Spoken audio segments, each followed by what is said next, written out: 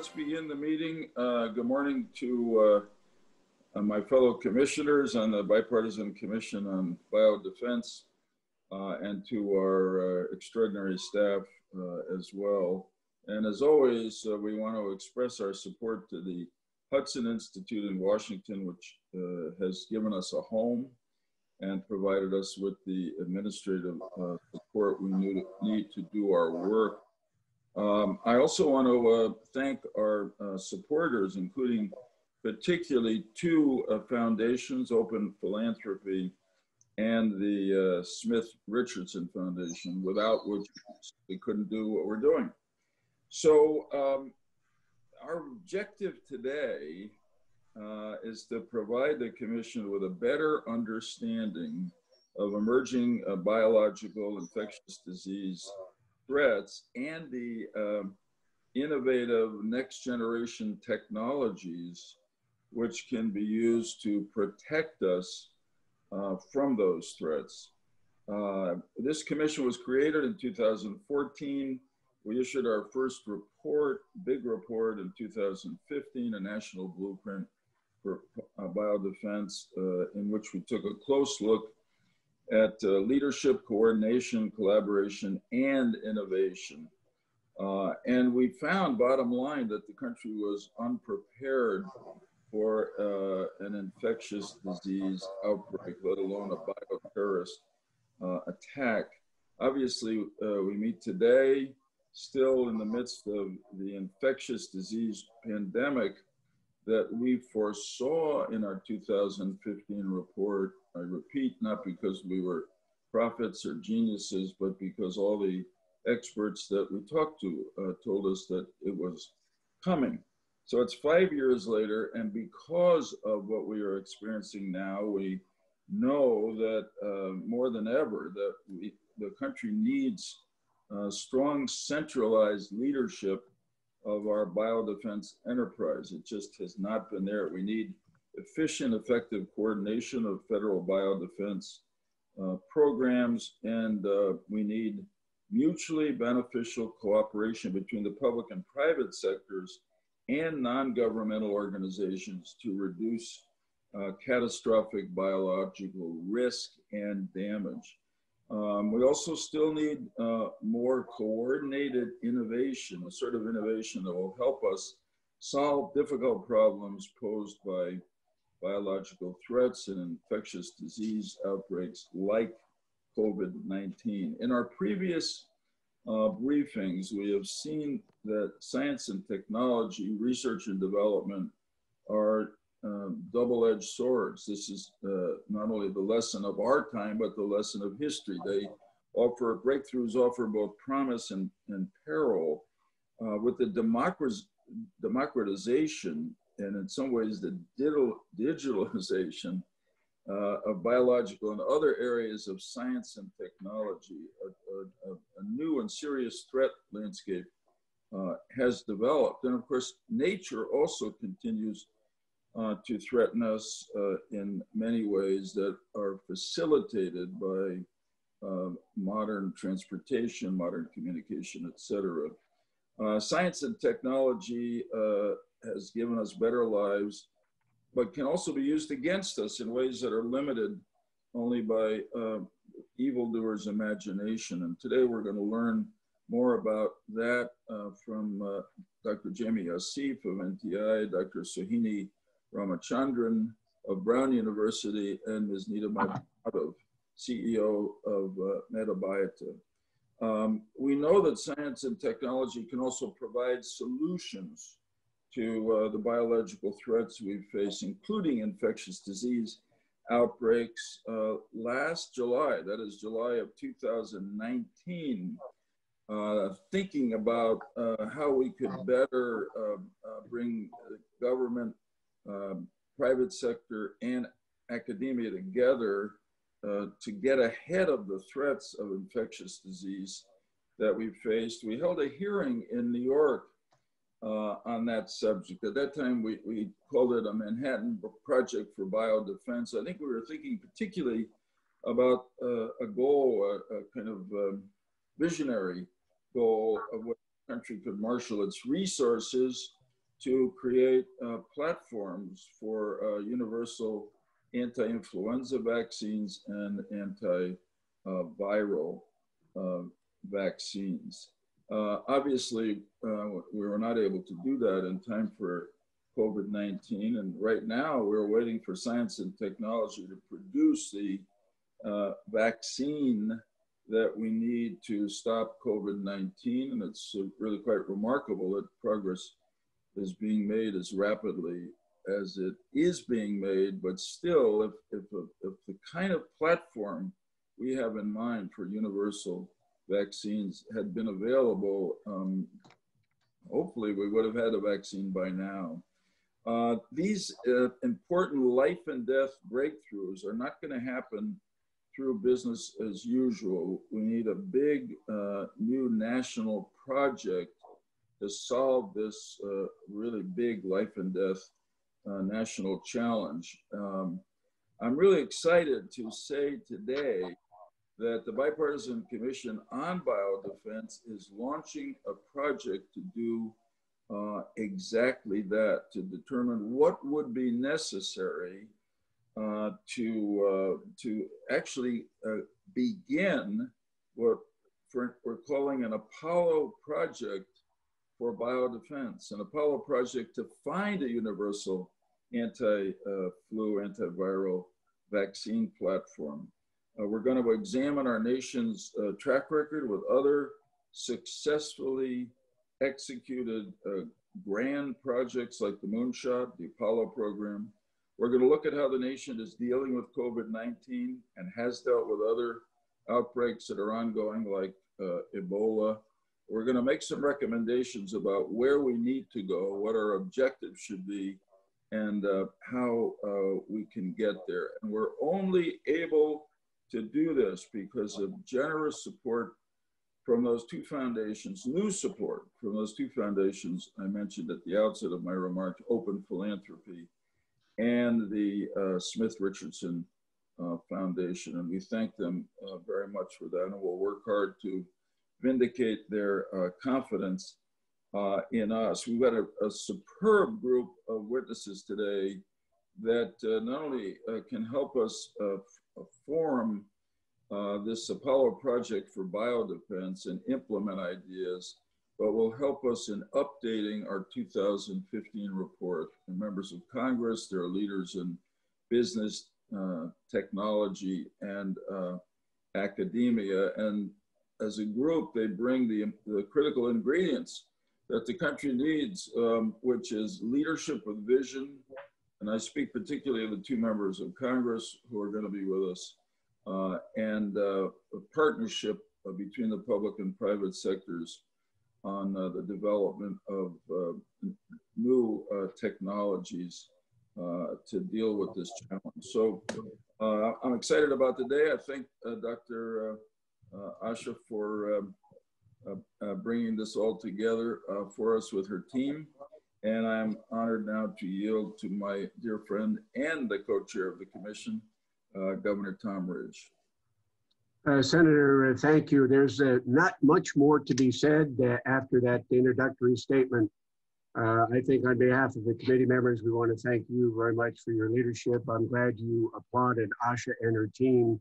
Their work over the past 5+ years has the cumulative effect as a infrastructure and a foundation upon which policy makers in the aftermath of COVID-19 can look to the future and look to the recommendations, and now particularly with this notion of the Apollo project, to work in concert with both the public and the private sector to ensure that the predictable global pandemic, and what we've learned unfortunately in this episode is that disease is now globalized, just like transportation, finance, and travel, and that we will be far better prepared, and frankly, working with policymakers on both sides of the aisle. So I thank you for your strong statement. And I remind all of our friends who are participating today, but all those who've given up their time and expertise during the past 5 years to build this foundation. It's more than a 30,000 foot level overview. It is a structure. We have very specific structural changes that we would recommend based on the 2015 report. And with the advent of the Apollo project and the additional input from others, we look to work with policymakers to make a difference. We'll never be able to preempt Mother Nature. There's a force stronger than all governments combined, but we can certainly learn from COVID-19 and build out a protocol, build out an internal structure within the federal government and collaboration with the private sector that'll certainly mitigate and reduce the personal as well as financial impact of future pandemics. And I want to say this during this political year, I am particularly gratified, honored, and pleased to have been part of a strongly, unequivocal, enthusiastic, bipartisan approach to problem solving. The huge initiative we've undertaken, and it's only been through the collaboration of scientists and experts and political figures on both sides of the aisle that we can go to our policymakers and say, here's what we think, here's what we've done, here's what we think, how can we work with you to make a difference? So again, Senator, I want to thank you. It's been a real pleasure being associated with you, just not only in a personal way, but in this initiative. I remember when you called and floated the idea about co-chairing with you. One, it was an honor to be and flattering to be called, but I remember we both agreed neither one of us wanted to be associated with just another report. And as valuable as they are, we've seen too many that have gathered dust on the shelves of think tanks and in congressional and Senate offices. We wanted to be part of a bipartisan group that worked very hard and was steadfast in their commitment to make a difference. The COVID-19 is a reminder that we still have a lot of work to do, and it'll be a pleasure for me and to work with you and my other colleagues, bipartisan group, as we mentioned before, to see if we can mitigate the effects of what we know will be a future pandemic. So thank you for your strong statement. Thank you for your leadership, and it's good to be with you and our colleagues and the panelists today. Thank you, Tom, for your strong statement and your kind words. Now to Senator Tom Daschle. Well, thank you, Joe. I can't improve on your comments or those of Governor Ridge. You both have spoken eloquently, and I can only emphasize some of the things you've said. We all have a lot to do, and there are a lot of things on our plates, but I think we all recognize how critically important this issue is, and what we have to do to elevate around these issues as we look at public policy going forward. We know the facts. The facts are that pandemics have killed more people in the last 100 years than all the wars put together. It's created more economic devastation than any other thing we've ever had to experience. And we know that this COVID crisis is not going to go away anytime soon. We know that there's going to be another pandemic. And when that pandemic occurs, we know we have to be better prepared. And I think better prepared means having a better infrastructure. It means having greater priority around these issues. It means having, as Tom said so powerfully and eloquently just now, real bipartisan consensus on what that infrastructure and policy ought to look like. That's our role, and we're delighted to have such prominent experts join us today to further enlighten us and give us greater thought on how we might proceed and what that policy ought to look like. Thanks, Tom. That was great. I appreciate everything you've contributed to our work. Congressman Jim Greenwood.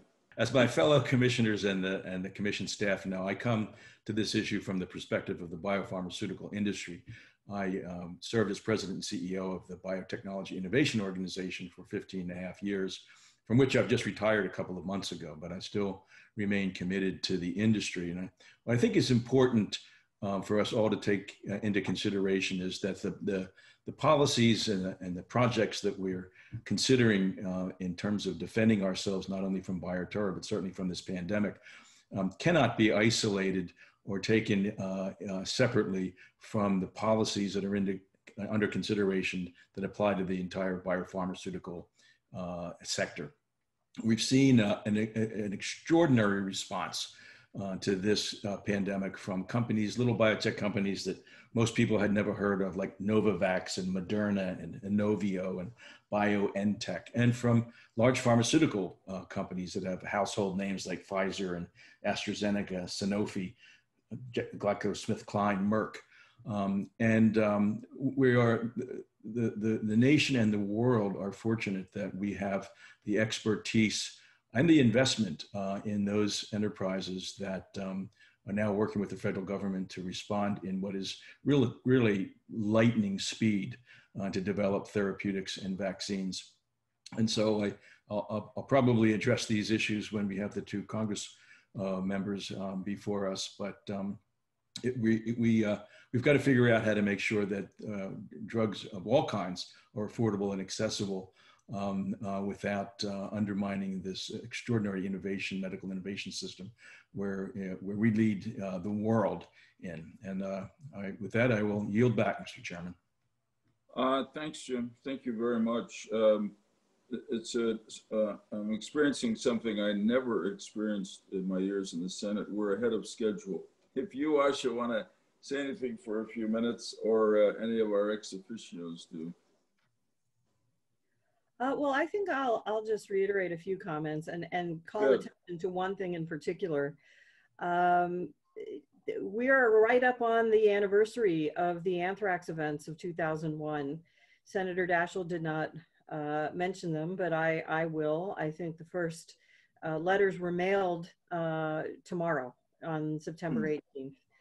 And while COVID is very, very important as a naturally occurring disease, as is pandemic influenza, and accidental releases from laboratories are also a big concern, I don't think we can afford to forget that bioterrorism and biological warfare, both of those are still very, very much part of the global landscape. I also think that all of these things are interrelated. We believe that COVID-19 is a naturally occurring disease, but there are still questions about whether the organism was being studied by that laboratory in Wuhan, whether, so it started out as naturally occurring, but then was released accidentally or intentionally. We don't know, and we have to do a better job. I think when we're looking at what it takes to create an Apollo program and what it takes to really take biological threats off the table, we're going to have to also go after the technology that answers these questions. So we know what we're dealing with, we know what the sources are, and we know how to counter proliferation of naturally occurring disease and an intentionally introduced disease. So I wanted to mention that. I also think that for our Apollo program, it's important to let everybody know that obviously we, the Commission, are not undertaking an Apollo program all by ourselves. As you mentioned, Senator Lieberman, it's going to take a humongous public-private partnership. And I think we have to think about it not just in terms of a singular moonshot, but as shots out throughout the maybe not just throughout our solar system, but perhaps throughout the galaxy, with different shots going in different places. Biodefense is such a complicated issue, and how we deal with disease and how it affects us, those are complicated too. But I believe there are real solutions to be had in terms of biotechnology and all the other technologies that we have that we can bring together. We just need some good vision and for an organization like ours to put something down on paper and get it moving. So that's what I would have to add while we're waiting. Yeah, no, I appreciate what you said, and it's really important for us as well as everybody else as our Apollo project becomes better known. Obviously, we're not the ones to do the Apollo project, but I think we're trying to see whether we can formulate a national goal and that meets a real national need, and describe how our country, perhaps working with other countries in the world, certainly public-private academic partnership can achieve that goal. So I think, I don't know if it's quite right to say a blueprint, but that's the idea, and I agree with you. We're trying to open people's minds and create incentives to put us in better position the next time an infectious disease pandemic occurs, which, as we all agree, it will. So those are important comments. Thank you. Sure, sure.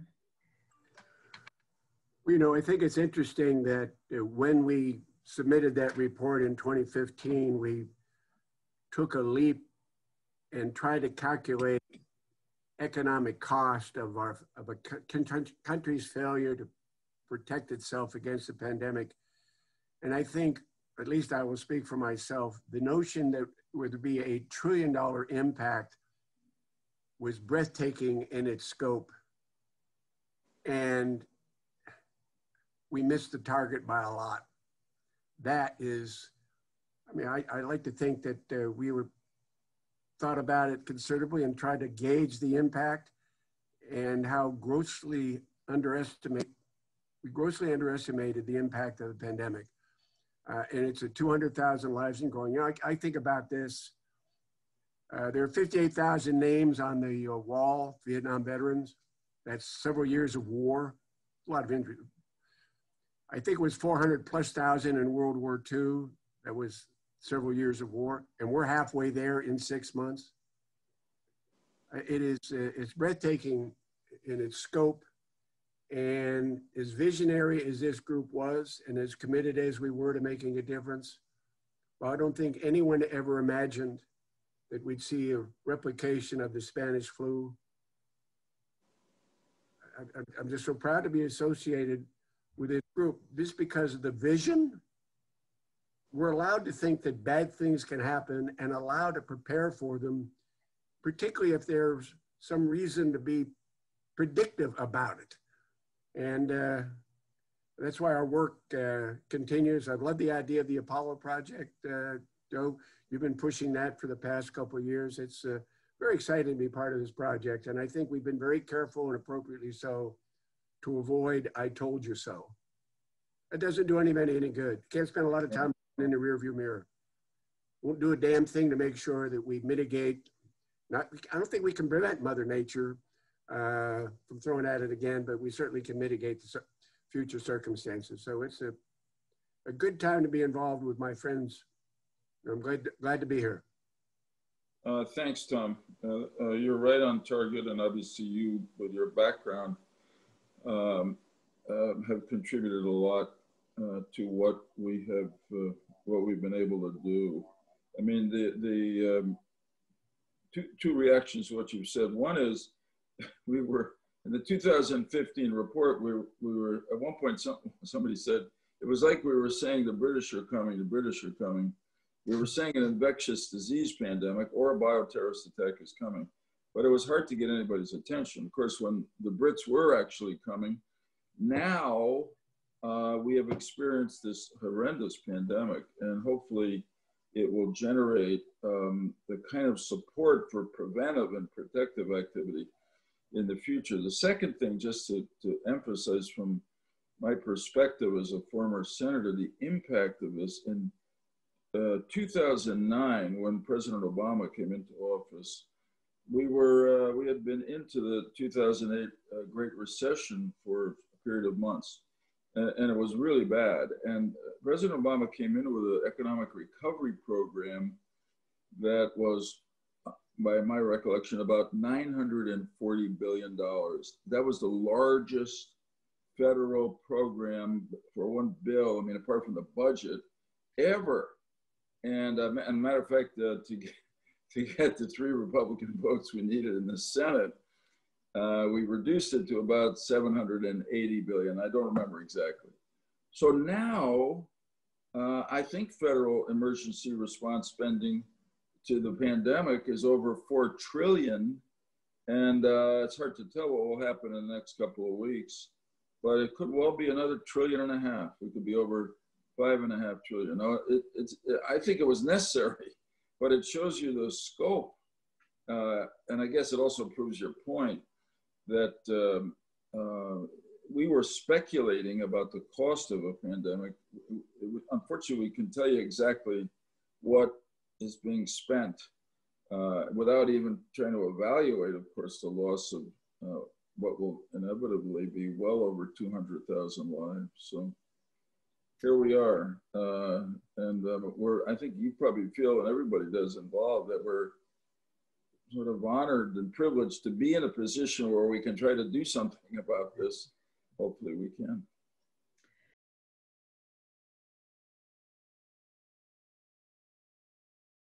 So thanks for being with us in really, truly bipartisan fashion, which is the spirit and essence of our commission. I'm really happy to introduce two members of Congress with us this morning, Congresswoman Susan Brooks, Republican of Indiana, and Congresswoman Diana DeGette, a Democrat of Colorado. Congresswoman, well, let me just say generally and quickly about the two of them.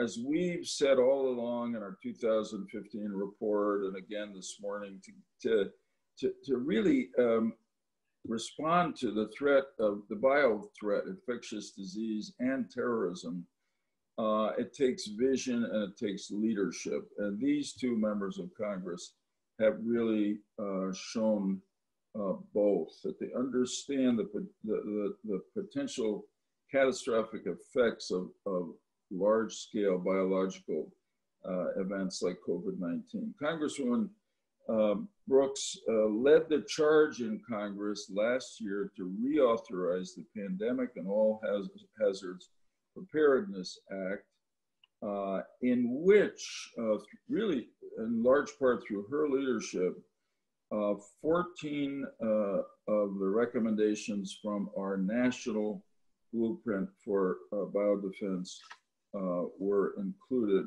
I know, Congresswoman Brooks, that you're leaving Congress after this term. May I say, on behalf of our commission, not only thank you for what you've done in the biodefense area, but we hope and trust that you are not retiring from that particular battlefield, because we really need your vision and leadership with that. And thanks for all you've done to serve your constituents in Indiana and the entire country. I'm honored to introduce you now to our commission. Thank you, Senator Lieberman, and thank you to all the members of the commission and to those watching on this Zoom call. I'm not certain if my good friend and colleague, Representative DeGette, is actually on yet. We are both in the middle of a communications technology subcommittee hearing. So I've got another screen going where we started that at 10 o'clock. And you might be able to see behind, I am in Washington, D.C., and votes are going to begin in the very near future. And so we may be tag teaming a bit because, as you probably may or may not know, we do votes alphabetical order, and only so many members on the chamber floor at a time, and then they take a break for disinfecting, and then we go back for the second vote. So it's a new world day. I wish we would go back to the old world. I certainly miss seeing my colleagues and seeing all of you in person. But I'm really pleased to be a part of this, and I want to just thank you for the incredible work that you all did. Of course, I did work very closely with Congresswoman Eshoo, and while we got it signed into law in June of 19, we certainly had no, had no idea that it would be upon us within 6 months, and that a pandemic like we had not experienced for 100 years, that our systems would be put to the test. The reason I got involved in biodefense at all, and some of you may know this, was back in 2001, I became the U.S. attorney right after 9/11 in the Bush administration. And so I was in federal service when the anthrax attacks came to Washington, D.C. and across the country.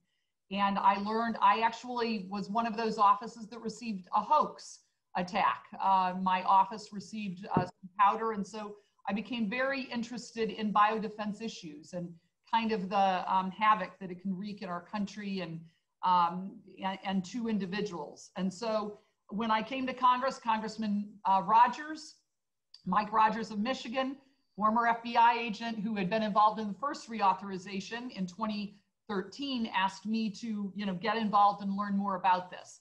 I am similarly, now that I'm retiring, trying to do that with other members.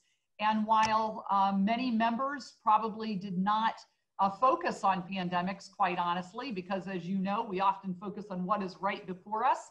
I think going forward, the work of your commission, the doors or virtual meetings of many members, they will be open and interested in all that all of you as experts have to share and to say, because we have so much to learn and we have learned so much. I do have to tell you, this blue ribbon commission report really provided us with the framework. And I'm so glad that you counted. We worked through this religiously, I might add, to try to include as much of your recommendations as possible into this last reauthorization, which actually took years to get done. While this work was completed in 2015, I want to also commend the Commission for traveling around the country and meeting with experts. I participated in one of those roundtable discussions in Indianapolis that you held. And so this is these were national recommendations. And I really believe that whenever I talked about PAPA, we talked about this blueprint and all of you as experts who really led the charge on this. I think, so I want to thank you for that. Certainly the country did not even know what strategic national stockpiles were until the pandemic hit. I would talk about them. I would talk about the fact that the country has been working on this and developing our capabilities really since the late 90s, early 2000s. And in fact, the stockpile used to be called the National Pharmaceutical Stockpile. And that's what I think we really did focus on, it seems, so much on ensuring that there were pharmaceuticals, therapeutics in the stockpile. I want to commend you all for that work. But I think what we learned is that the stockpile was really not prepared to handle this pandemic for this long a period of time. It seems that the stockpile was designed much more for a chemical, biological, radiological incident that was more geographic in nature and that was shorter term in nature. And I think we now have to think differently, and this certainly has caused not only us, but the American people who didn't know what the SNS was to now realize, how do we need to reform the SNS? What do we need to be doing differently? And certainly, while there were PPE, which that was another term that most Americans didn't even know what PPE was until this pandemic, we certainly now realized our incredible reliance on China and on those foreign supply chains and the importance of bringing those supply chains back to American companies. And how do we incentivize more American companies to be involved in the production of masks, gowns, gloves, and all of the necessary PPE. You know, I commend our manufacturing companies for transforming. I had one in Kokomo, Indiana, that transformed from automotive parts to now ventilators. And how do we really look at what are the different things that we should be doing to incentivize American companies to make sure we have what we need in the stockpile? And Anna Eshoo and I, whenever we see each other, talk about the fact that we in Congress should have been asking even more in-depth questions about what was in the stockpile, what was and what wasn't in the stockpile. Although I have to share with you, it's the experts we rely on. All of those people that have been working the stockpile and managing the stockpile for decades, we rely on their expertise, but we need to be going deeper and asking more and more questions. And how do we support that?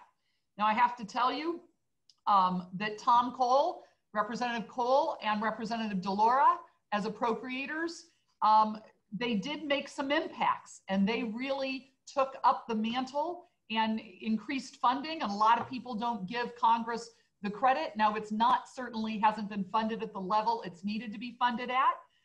But I just want to remind folks that in 2015, the SNS was funded at $534 million.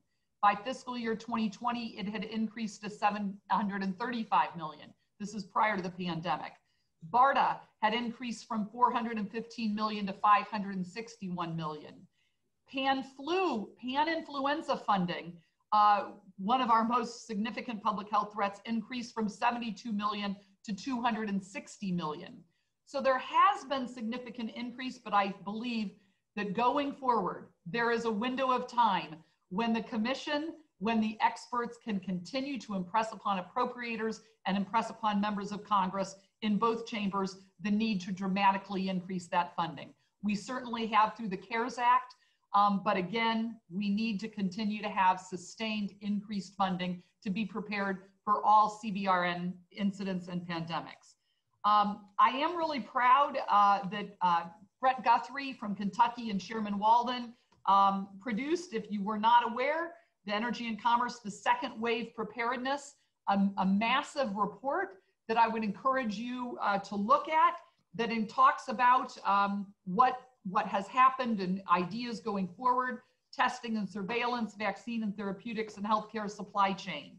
I think it is in part a roadmap as well, but at the end of the day, the way we're going to be ready to continue through this pandemic is to work with experts like your commission to find and to understand what your reports are, what your recommendations are. How has it been working for industry, whether it's, you know, I see Jim Greenlee there from Bio and others.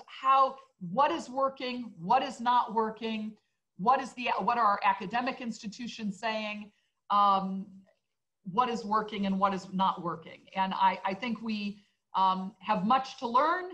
I think that we have to, and we need your reports and recommendations in fairly quick fashion. And they, I think, could even be staggered, but I think we also need your expertise in educating the states. Because I do believe that most states were really caught off guard. They don't have really adequate or really had much of strategic stockpiles at all. Our hospitals were not sufficiently prepared.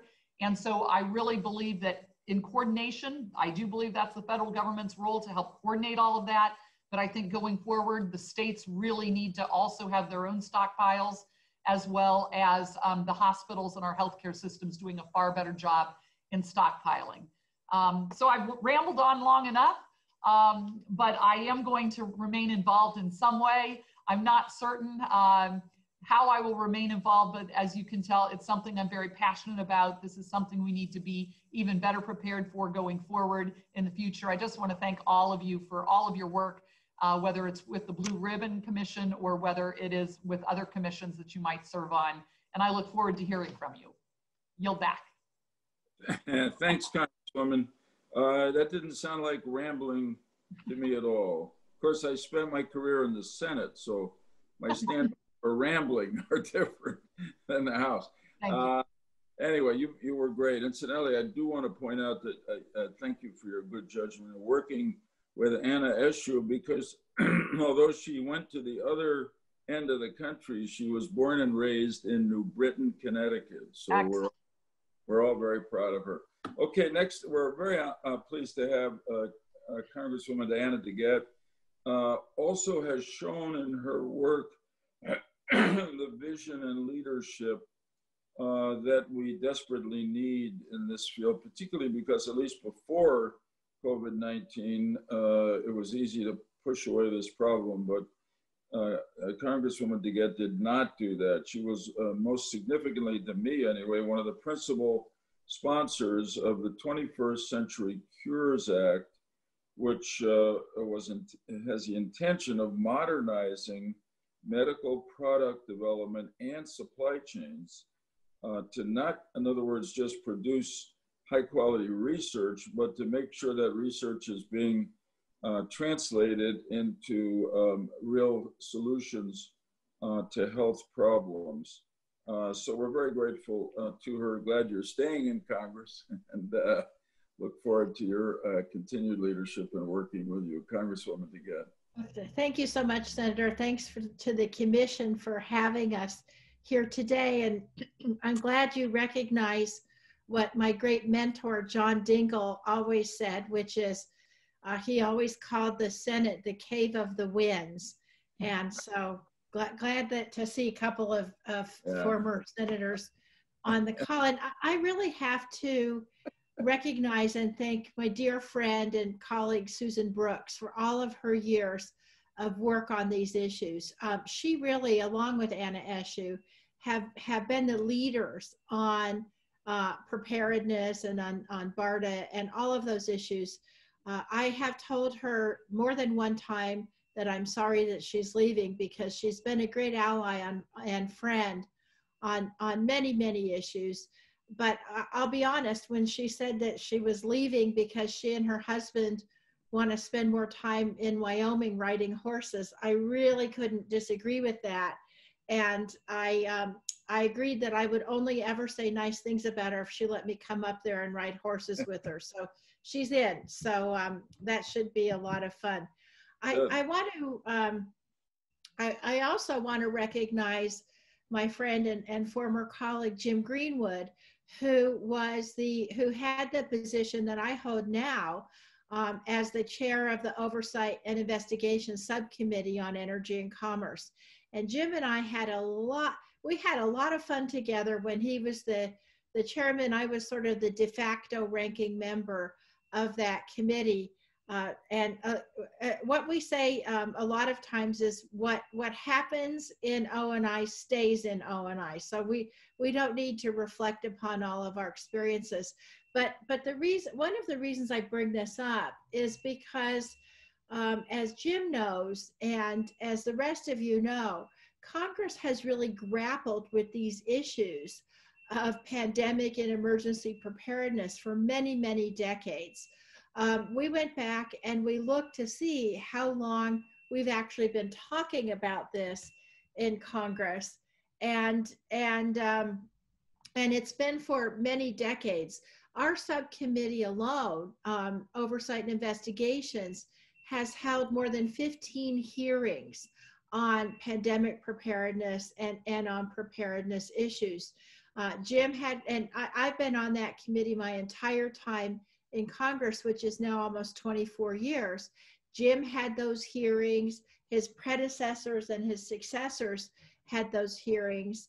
We had the most recent hearing on pandemic preparedness on December 4th, 2019. So just a little over 6 weeks before COVID hit. And I'll never forget asking one of the witnesses at that hearing what keeps him up at night. And he said, well, I sleep just like a baby. I wake up every few hours screaming. And what he meant was that he was afraid, as all of us were, that we would have a pandemic hit. At that time, of course, we all thought it would be the flu, some kind of a new flu strain, and not COVID. But even though it was a different strain, still the principles remain the same. And I'll never forget also at that hearing, Representative Brooks, you may have been there at that hearing on December 4th, we asked again, as we had in all of the previous hearings, and I think we even had the blueprint with us. I held it up. Susan, I think you and I are the last two people who actually own copies of that blueprint. But we held it up and we said, what do we need to do to address this pandemic when it occurs? And unanimously, the witnesses said, you need to fund the national stockpile. That was what they all said. And I found it interesting that Representative Brooks went through some of the funding that Congress thought that it had given over the years, because it was, I can say, as somebody who's been here many of us have recognized the threat that was out there. This is one of the reasons why BARDA was conceived of, why it was passed, is we realized the threat that we had. And as a member of Congress, I would say, and someone who's been involved in these investigations for many years, we actually, I think, had a heightened belief about our preparedness, because we, as I say, we passed BARDA, we have PAPA, of course, and then as the senator said, in 21st Century Cures, Fred Upton and I were able to include some key provisions that we believed would help BARDA with funding flexibility, that would help to leverage public and private partnerships if, in fact, and when a pandemic hit. And so imagine our dismay when COVID hit. And frankly, we, in my view at least, we were so ill prepared and faced this unprecedented challenge with such ill preparation. And I will tell you that Representative Brooks was talking about the national stockpile. She is absolutely correct when she says that when we looked at the national stockpile, legislators in particular thought about, we were really thinking about terrorist incidents, other kinds of incidents, and we were thinking about being prepared with medicines and prescriptions and so on. There were some times after September 11th when we really did talk about PPE. We talked about hospitals' ability to handle large numbers of patients, always from the context of some kind of a terrorist attack or event like that. But what we realized when COVID really hit is how, number one, how ill prepared we were with the national stockpile in terms of enough PPE, but also that a lot of the PPE in the stockpile was not up to date and had expired. Also, we realized at that time how there really was not a clear plan for how PPE would be distributed to the states. Representative Brooks is exactly right also when she points out that the states had a real patchwork of preparation for some kind of a catastrophic event. Some states had some kind of stockpile, but I would venture to say most of the states had no real stockpile at all. They were looking to the federal government for that expanded source. And so what happened, particularly in the early months when we needed it the most, was a really chaotic and uncoordinated response. And I will tell you, based on my state of Colorado, what we ended up doing was our governor, Jared Polis, and our congressional delegation, Democrats and Republicans, ended up in this basic, the best way I can say it is a scrum, joined by all of the other states and the federal government to try to procure PPE wherever we could at whatever price we could. And we had one situation, and there was no clear understanding. And I would venture to say there's no clear understanding today as we speak about what the criteria are for qualifying. And so Colorado, for example, would see that we were low on ventilators at our hospitals with the influx of COVID patients coming in. They would call the federal government say, well, we'll try to send you some ventilators, but you better get them on your own. So they'd go out through their various sources. They would try to get the ventilators. They would put down a contract for the ventilators, only to have the federal government swoop in and seize those ventilators. And so nobody knew really what PPE they were going to be getting at any time and where they were on the priority list. And to say that this was frustrating to state and local officials, not to mention hospitals, would be a grave understatement. So that was one thing we learned, as well as the real shortages. And again, I don't think that we have addressed those issues fully. And so the last thing I'll say looking forward is I'm now concerned about vaccines. And I know this isn't exactly in this committee's wheelhouse, but I've got to say that if we had this lack of coordination and clear plan for our national stockpile around COVID, I'm deeply concerned about the plan for the approval and distribution of a vaccine. I think Operation Warp Speed has been an extraordinary collaboration between the scientific researchers, the Department of Defense, and private pharmaceutical companies.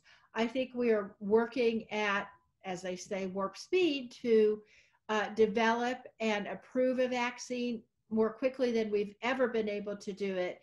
And at the same time, we're working on manufacturing the vaccine, even if we don't know these particular 6 vaccines will be approved. I think that's all wonderful.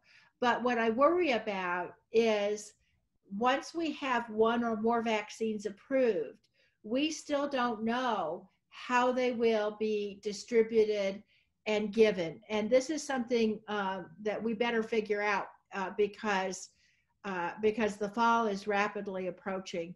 And then just the last thing I will say, as chair of the Oversight and Investigation Subcommittee, we are involved right now in an ongoing investigation on vaccine approval and distribution.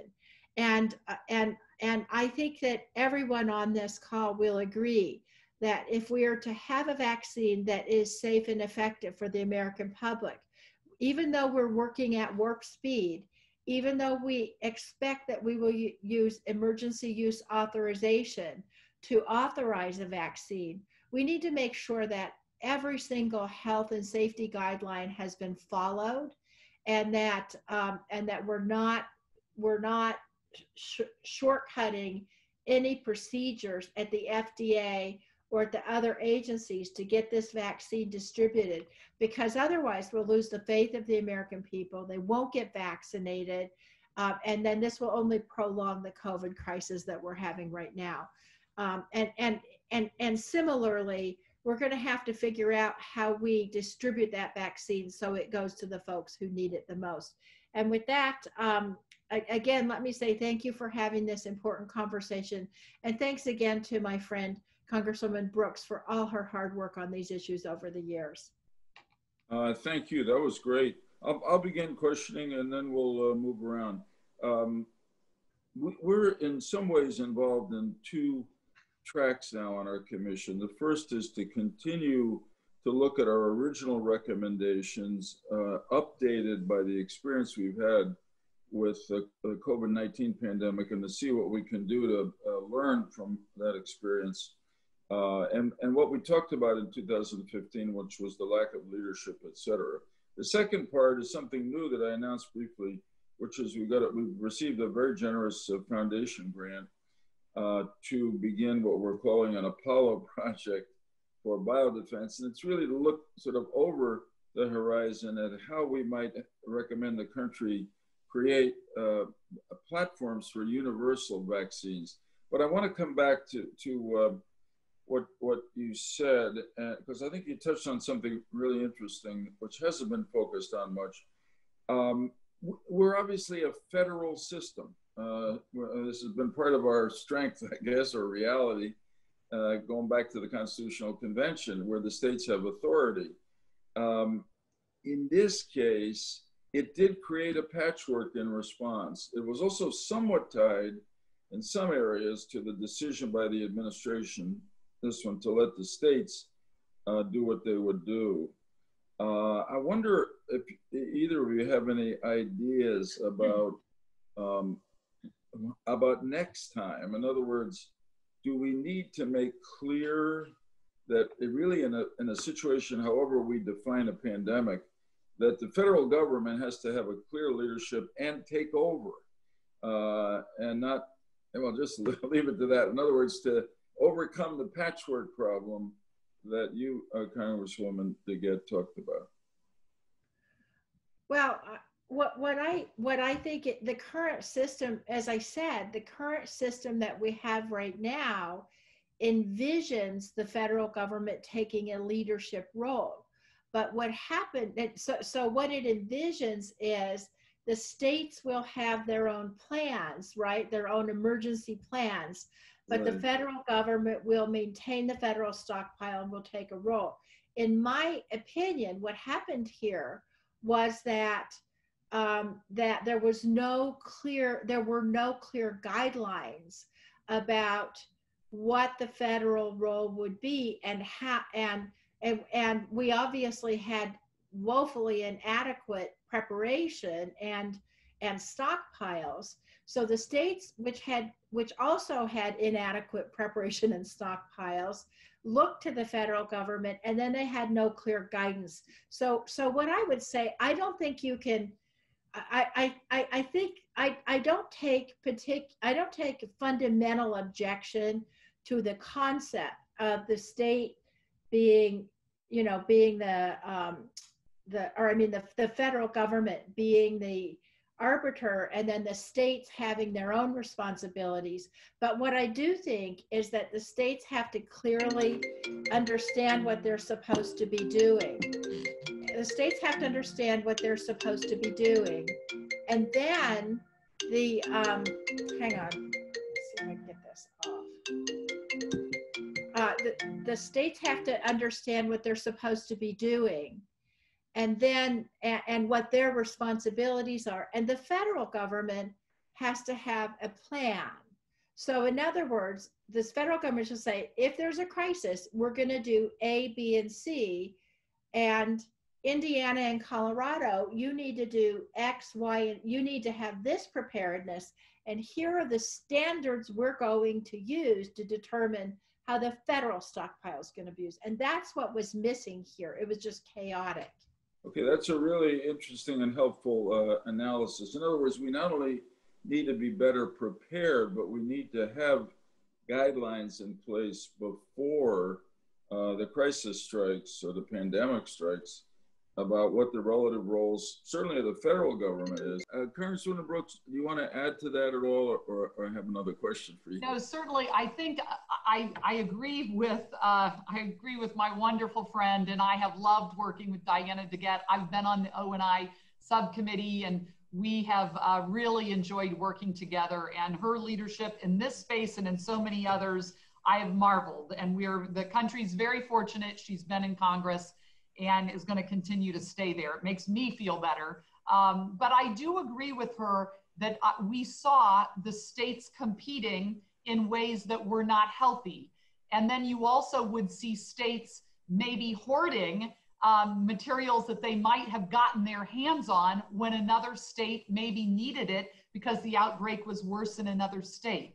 I do think that there's probably not been a situation in my lifetime where the issue of federalism has been tested so much, and where we've actually seen it in action, where the federal government has to really work in coordination with the states. But I am afraid that the states have really not been, did not see their roles, except for their local health departments and maybe their state health commissioner. They did not see themselves as being on the tip of the spear of a huge pandemic like this.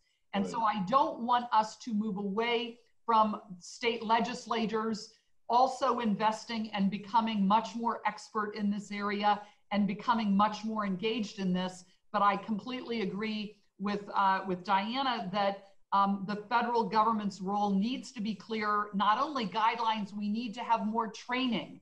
There need to be more exercises.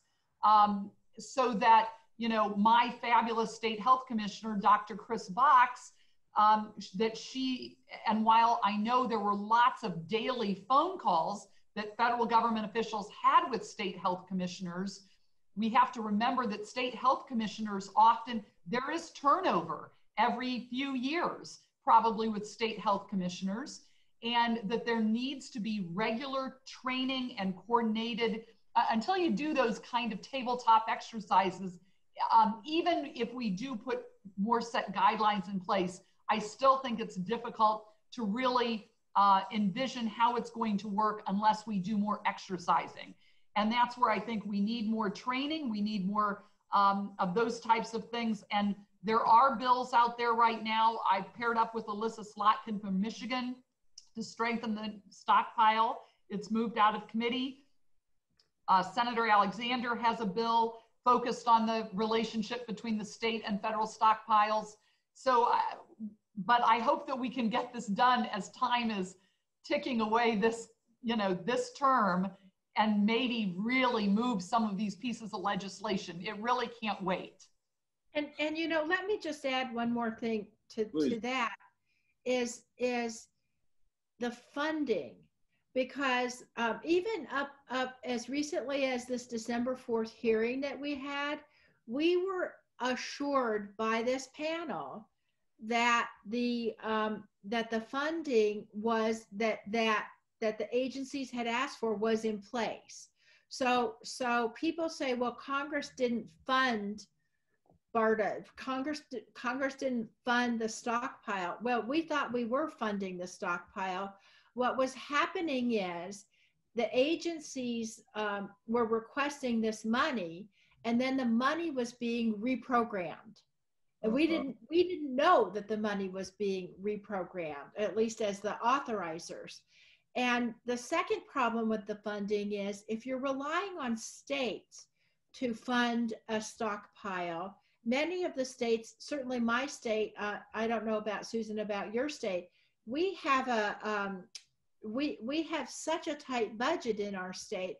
We're having difficulty paying for education and infrastructure and all that. So what happens in the states, unless the federal government puts a specific number that it requires the states to have to participate in the federal program, the states aren't going to, it's going to fall to the bottom of the list. And that's what happened here, is so where Congress thought that the funding that we had been authorizing all these years was actually being used, it was being reprogrammed, and then the states were not funding their stockpiles. Thank you both. I'm going to yield to Governor Ridge, but those were really helpful answers, and they could only have been given by people who've been really involved in this, because they came from your experience. I mean, I will say you taught me some things, which I appreciate very much. Governor Ridge is my co-chair, obviously great experience in this in so many fields. So I turned it over to you. Thank you, Senator. Congresswoman, thank you very much for your participation, for your enthusiastic embrace and role in trying to make a difference and alter how the federal government has historically looked at this, even pre-COVID-19. And we're looking forward to making a difference in Congress in the next Congress. I'm a little skeptical as to what's going to get done between now and the election, but I must tell you, I'm proud to bring a couple different perspectives to this conversation. Having been a congressman in Congress for 12 years and a governor for 6 years, 9 months, and 5 days, I have both the federal role pretty much embedded in mind, and the relationships that you both have addressed so appropriately, understand that completely. One observation, in particular, the last comment made about we gave them the money, and but they basically disappropriated it. And it just reminded me of my longtime advocacy for a 2-year budget, where the first year Congress gives them the money, and the second year you exercise oversight to see what they did with it. They'll probably never get to that, but I think that's a crucial congressional function, which in the midst of everything else goes on, there's not enough oversight. But back to the role in the commission. Conversations included supply chain, budget increases, stockpiling, incentives for public-private sector engagement, et cetera, et cetera. One of the focus within our commission is creating an epicenter of responsibility and accountability because of the disparate nature and oversight of Congress. Look, I reported over 100 committees and subcommittees over these kind of issues in Congress, and the disproportionate assignment of responsibilities in the executive branch. So you got it all over the place. And it's like, it's worse than herding cats. Because if you put cat food down, they'll all show up. It's like herding dogs. So I've always thought, and a lot of us have always thought, if you could control the flow of the money, it's a lot easier to get people to the table, to set priorities, and frankly, to make decisions reflective of a overall strategy. And as the commission pointed out, there's never been a comprehensive strategy to deal with biodefense issues, whether it's related from nation state, accidental release, mother nature, et cetera. So from your experiences, and it's interesting to have you both so involved in what's going on in individual states. As a governor, I would love to have you been in my state, because we love Congress people being involved in what we were doing back home. But from your perspective, if we were to create an epicenter and we wanted to put the vice president in charge, sit him next to OMB, bring in cabinet officials, part of a strategy group, and then create an epicenter that ultimately had control over the food dish, where the monies were going, and working with Congress to make sure the dogs and the cats got their appropriate share. Just your observations relative to the need to find an epicenter that has responsibility and can hold others accountable after the country, through the president and the Congress, has set a strategy. If you want to muse a little bit and go on, because we're still kicking that idea around in our own mind going forward. We can't let this happen to us again. It's going to cost us $4 to $5 trillion, which is borrowed, by the way, and 200,000 deaths, which is even more important than the money, and there'll be more along the way. And unless we make some architectural changes, fundamental changes in the structure of setting a strategy, setting priorities, funding, et cetera, but it's a federal system and authorities distributed around Washington, D.C., all over the place. Your thoughts? Governor, I'll start out because, and thank you so much for your leadership in so many different ways on this incredible topic. The first recommendation that your panel made was to put the office of the vice president in charge. And you, I remember when this came out, I thought that was very interesting that you had recommended that. It was Vice President Biden at the time. And I wouldn't say that until COVID hit, the vice president hadn't been put in charge. Either Vice President Biden hadn't been put in charge, and then Vice President Pence hadn't been put in charge until COVID hit. And then President Trump did name Vice President Pence to be in charge of the overall response leading the coronavirus task force. Unfortunately, I wish that had started earlier, shortly after the recommendations came out. But that is what I think the coronavirus task force, bringing together all the FEMA, DOD, HHS, all the different groups, NSC, bringing them together, that's what the task force should be doing and should be in control of this. I think going forward, I think we will see that your recommendation about having the vice president's office truly be in charge, I think will probably remain. But there definitely has already been, and we saw it with HHS in charge of the stockpile and then FEMA kind of becoming more in charge of the stockpile. We saw that happening already because the Assistant Secretary for Preparedness and Response was in charge, which we had taken from CDC to the ASPR, and then FEMA kind of came in. So I think we still have a ways to go. I do think the Office of the Vice President makes the most sense because I think we haven't yet, we should have done it before this all happened. We should have listened back in 2015 and 2016, stood that up, and then maybe we would have been in a better place. But then the president did take up, and people were very critical of the president for naming Vice President Pence because it got so political, but yet that was what you all in a bipartisan way recommended. I appreciate it. And we're not, one quick comment. We're not looking back. It's not about assigning blame. What is, what is. We can't spend a lot of time looking at in the rearview mirror except taking lessons learned and applied.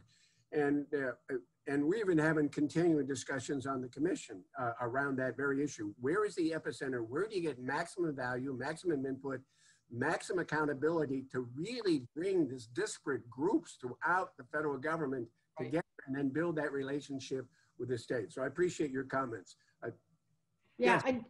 Let me just say, I think that what Susan is saying leads to back to what I was saying, which is we need to have, it's true, that was one of the key recommendations of your report in 2015, that the vice president lead this, but it was never institutionalized. And when you're talking about a crisis, whether it's a terrorist attack, a biological attack, a pandemic, what we have seen, and we're not even very far in our rearview mirror, what we've seen is you have a wide panoply of agencies that all have to coordinate, which is why you made the recommendation to have the vice president lead this.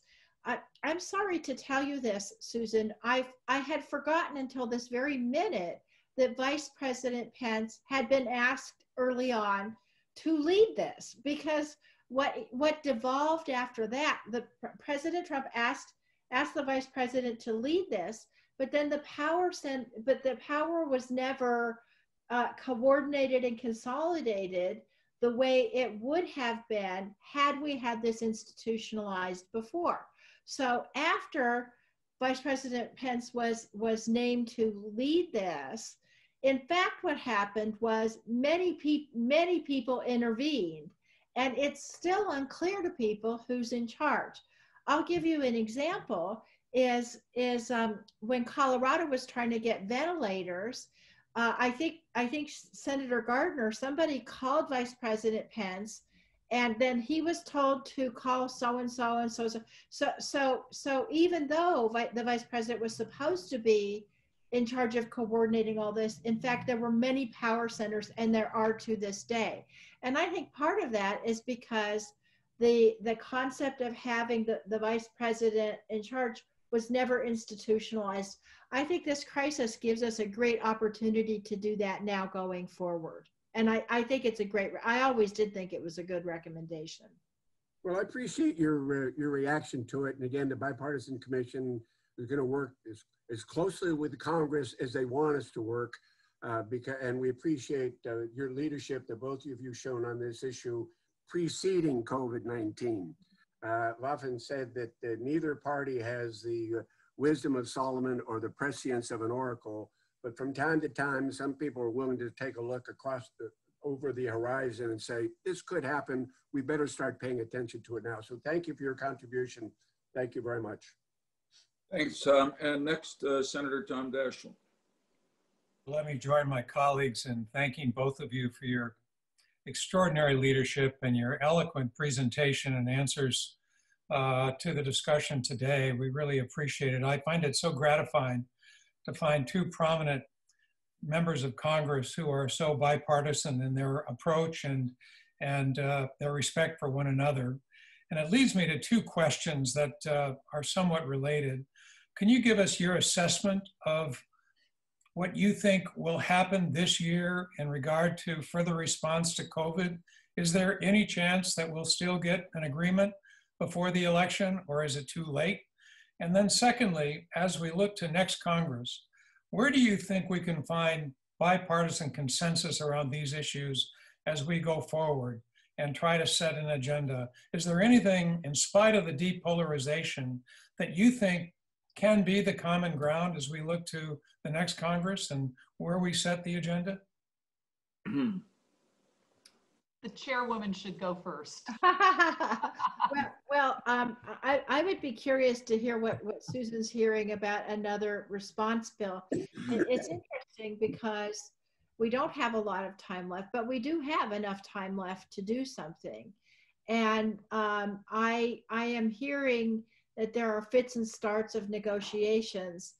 I will say that I think we do need to have, I think everybody agrees we need to have something.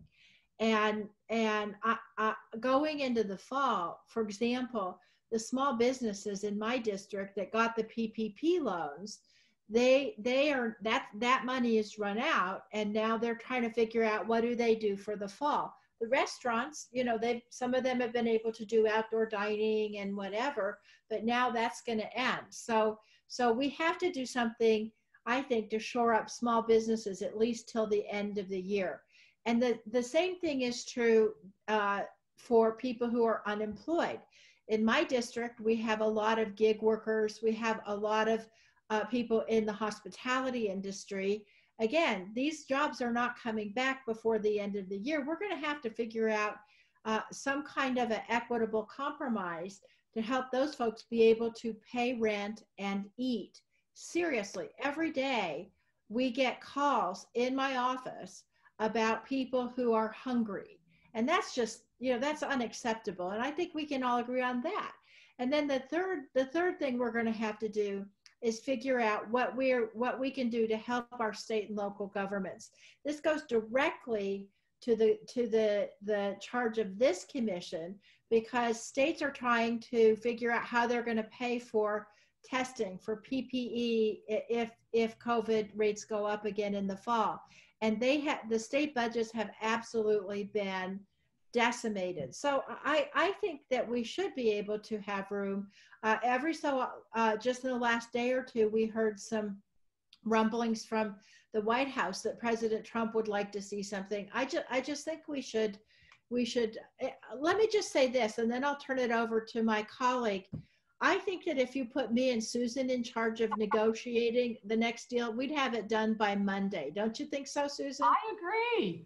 I would like to make that motion. Second it. I agree, and I agree really with everything that Diana has said. I do think we can get a deal this Congress. I was also heartened to hear that so many Democrats are really pressuring the speaker to try to get a deal. And similarly, we have to be pressuring our leadership on our side to make this happen. And PPP, I think, was a huge success for millions of employees across the country, and those businesses bringing them back or paying them while they had to remain closed. And we need to continue that. I think the point of contention, probably one of the points, is at what supplemental level of unemployment. Is it the $600 a week, or is there a phased-in approach that we should be taking, because some folks are sitting out of the workforce when people are trying to come back? We've got to continue to push that unemployment number back down to what the historic low was. But also, we have to take care of our healthcare workers. You know, we're going into flu season. We're going to probably see a lot more illness around flu. And so we've got to make sure that there is funding for those frontline healthcare workers. And then the other area as well is education. And we have got to do more. And Diana and I are missing a hearing right now with the FCC. We have got to do more, as so many kids are learning remotely. And that has been a massive challenge for the country. And that digital divide, we have to close that. It is so not fair for our rural kids and in other areas to not have access in their homes to their education. I'm the mother of a teacher, daughter of a teacher, sister of a teacher. We have to make sure that that we're putting some more funding and helping our states and helping make sure that broadband and connectivity is critical. We've all learned this. I think the future of work is going to change. It'll be interesting to see when we go back and what the new normal is, but I think we'll all be doing a lot more Zoom meetings and WebEx and all the other platforms we're now learning, I think for a long time going forward. So the question, and I hope that the country pressures our leadership and the president wants to get a deal. I really am hopeful and think in many ways we ought to be staying until we get the deal done. And so that's important. Senator, for your next question, and thank you so much for your leadership. The question, would you repeat the question once again? Because Diana and I both went on about the deal because we're so focused on the deal. Oh, thank you for that. And I second the motion to put you both in charge. But the second question was really whether you thought there was any opportunity for real consensus on an agenda next year in the next Congress, where you think, in spite of all the polarization, there may be a chance for meaningful consensus and movement on some of these issues. Well, if I could very briefly, part of why I loved working on pandemic legislation, particularly in the House, we had significant consensus on most issues. Not only Anna and myself, but Frank Pallone, Greg Walden, the chairmen of the committee. Our committee really didn't have any knockdown dragouts around the PAPA legislation. We had more challenges, quite frankly and sadly, with the Senate. And the Senate, we weren't able to get it done in the last Congress. We got it through the House in the last Congress, and there were more challenges because things were being put into PAPA that were causing more problems in the last Congress. Once those were resolved, it was one of the first pieces of legislation that the Democrat-led House brought up in January of 19, and I was so pleased by that. So I think there will be significant consensus because this pandemic has hit Republican, Democrat districts alike in very, very hard, difficult ways. I think there's huge opportunity for consensus on many, many things involving the pandemic and on solutions going forward. We're in a sweet spot right now, I think, for the next year or two in moving some real important things forward. That's very encouraging. Thank you. And to that end also,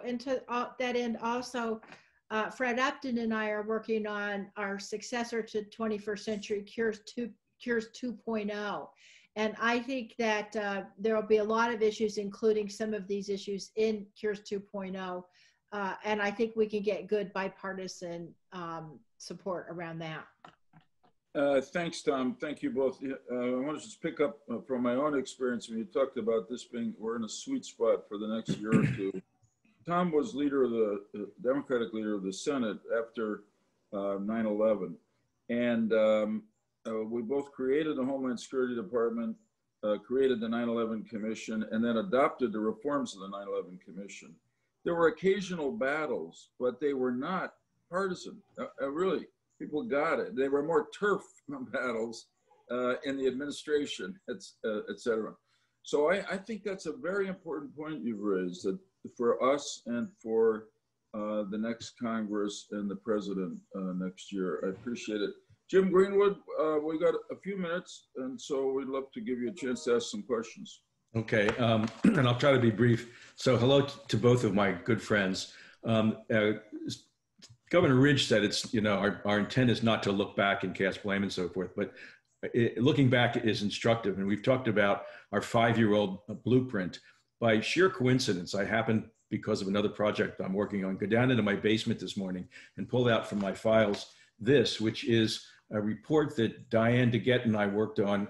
It was a hearing we held in May of 2003, 17 years ago. It was called SARS, Assessment, Outlook, and Lessons Learned. SARS, of course, is severe acute respiratory syndrome, which is what this coronavirus, as SARS was a coronavirus, brings about. And we had before us that day Dr. Fauci 17 years ago, and we had Julie Gerberding, who was the head of the CDC. And Congressman DeGette, in a question that you asked Julie Gerberding, what do we need to do in the future? She said She talked about the fact that the public health system has been allowed to deteriorate for years. 17 years ago, she said that. She said we need better planning, laboratory capacity, more epidemiological capacity to detect early and to respond and to rapidly communicate. We need training. So we knew all of these things a long time ago. Only 774 people died in 2002-03 from SARS. Probably twice that many people died, and that was worldwide. Probably twice that many people died in the last 24 hours in the US.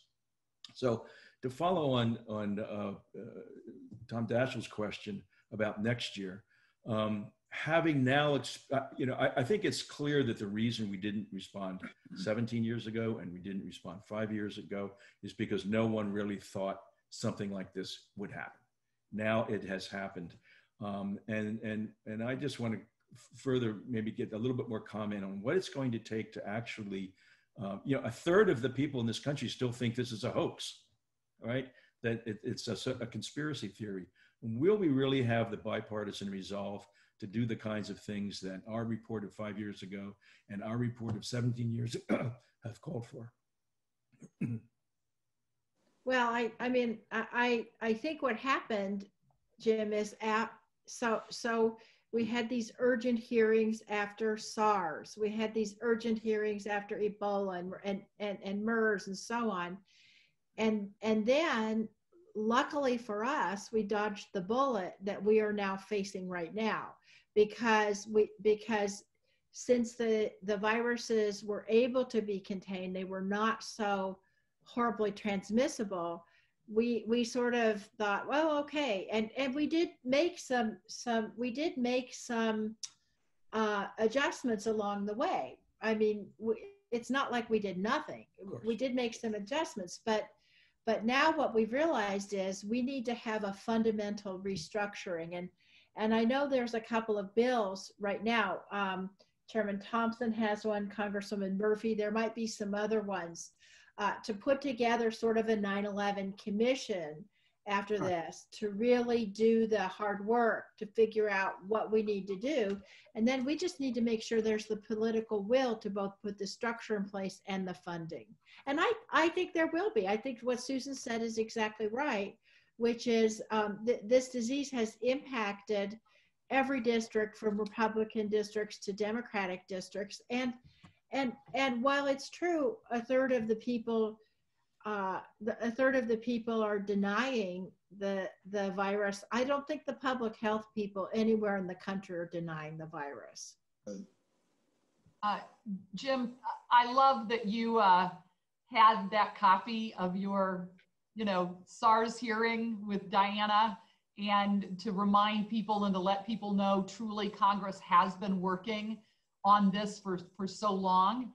I think this will be a very different Congress in the future, in that, again, not that many people truly paid attention to pandemics or CVRN threats, and now every member of Congress has had to deal with it.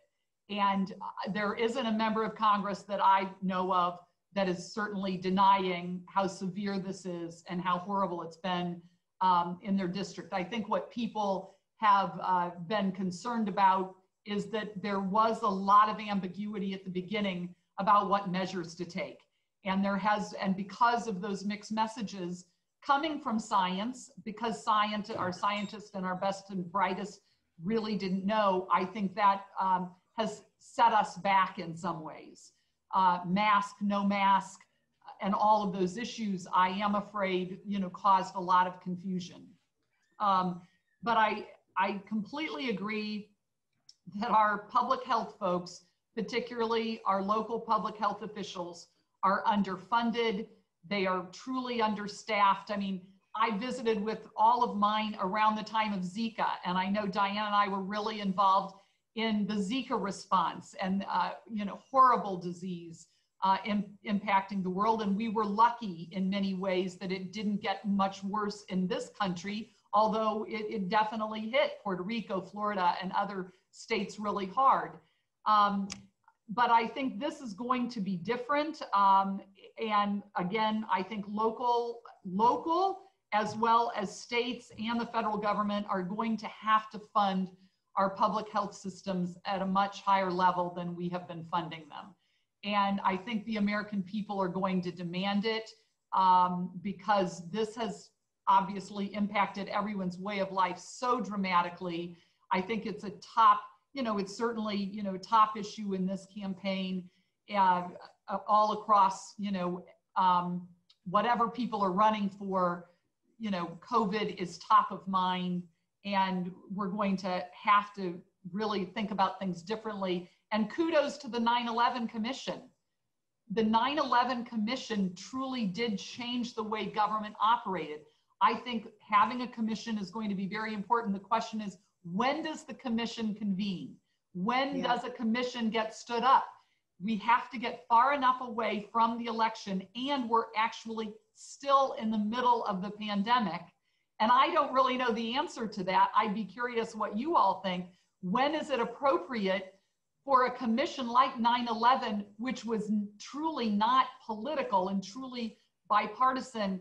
When can we find those members to be on a commission that don't, spend a huge amount of time and effort pointing fingers, looking back in a negative way, and come up with the really positive recommendations that the 9/11 Commission did?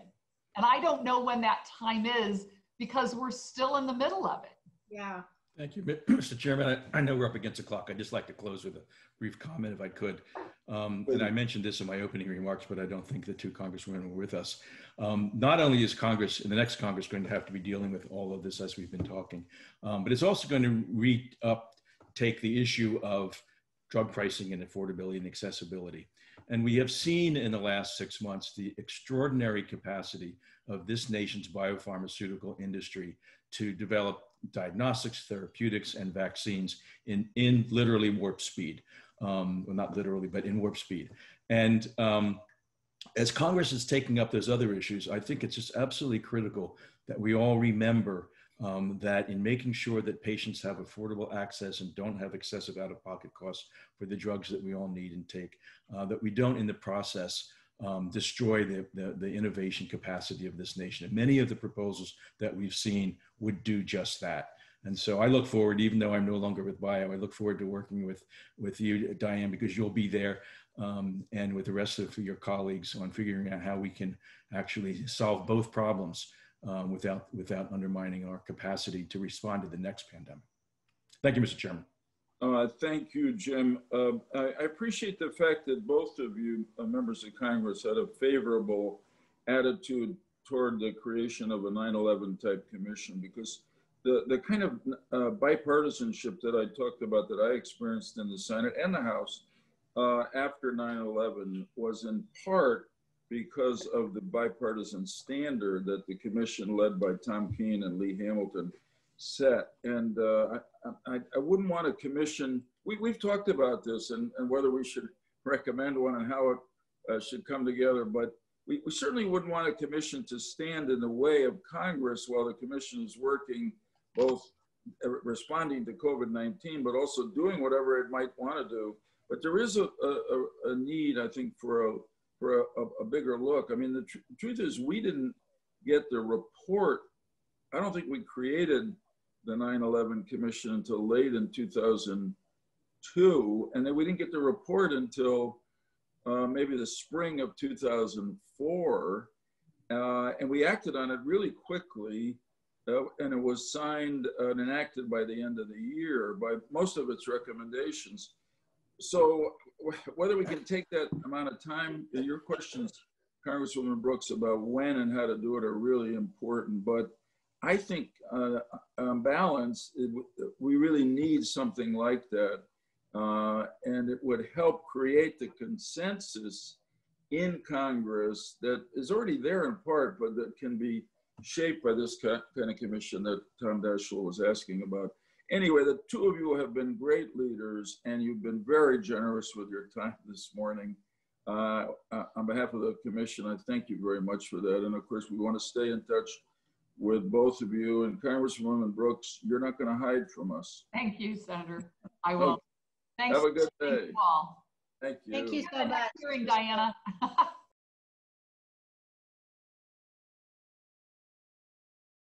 our next panel is on emerging biological risks. We're asking our experts to discuss emerging biotechnological risks and how biological threats like COVID-19 are becoming increasingly common. Our three speakers today on this panel are Dr. Jamie Asif. She's a senior fellow with the Global Biological Policy and Programs group at the Nuclear Threat Initiative.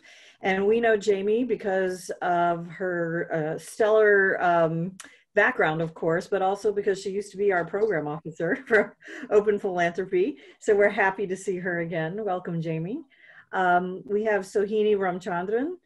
She's an associate professor of biology and director of graduate studies for the Center for Computational Molecular Biology and an associate professor of computer science at Brown University. Welcome, Sohini. And we have Nita Madhav, Chief Executive Officer, President, and Board Member of Metabiota. Welcome, Nita. So Jamie, we will start with you. And Jamie has some slides, so the commissioner should be prepared. She's going to share her screen. Well, thank you so much.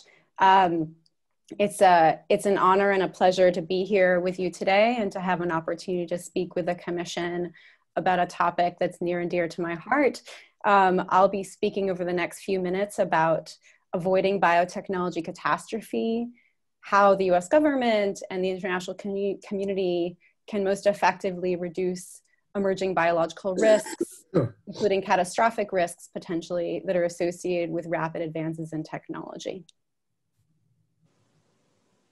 So I'll start by framing this broadly just to state what's probably clear to everyone on the commission, that technology advances offer tremendous opportunities for economic development, advancing public health and pandemic preparedness goals. And so recent developments are tremendously positive and offer incredible opportunities for the future.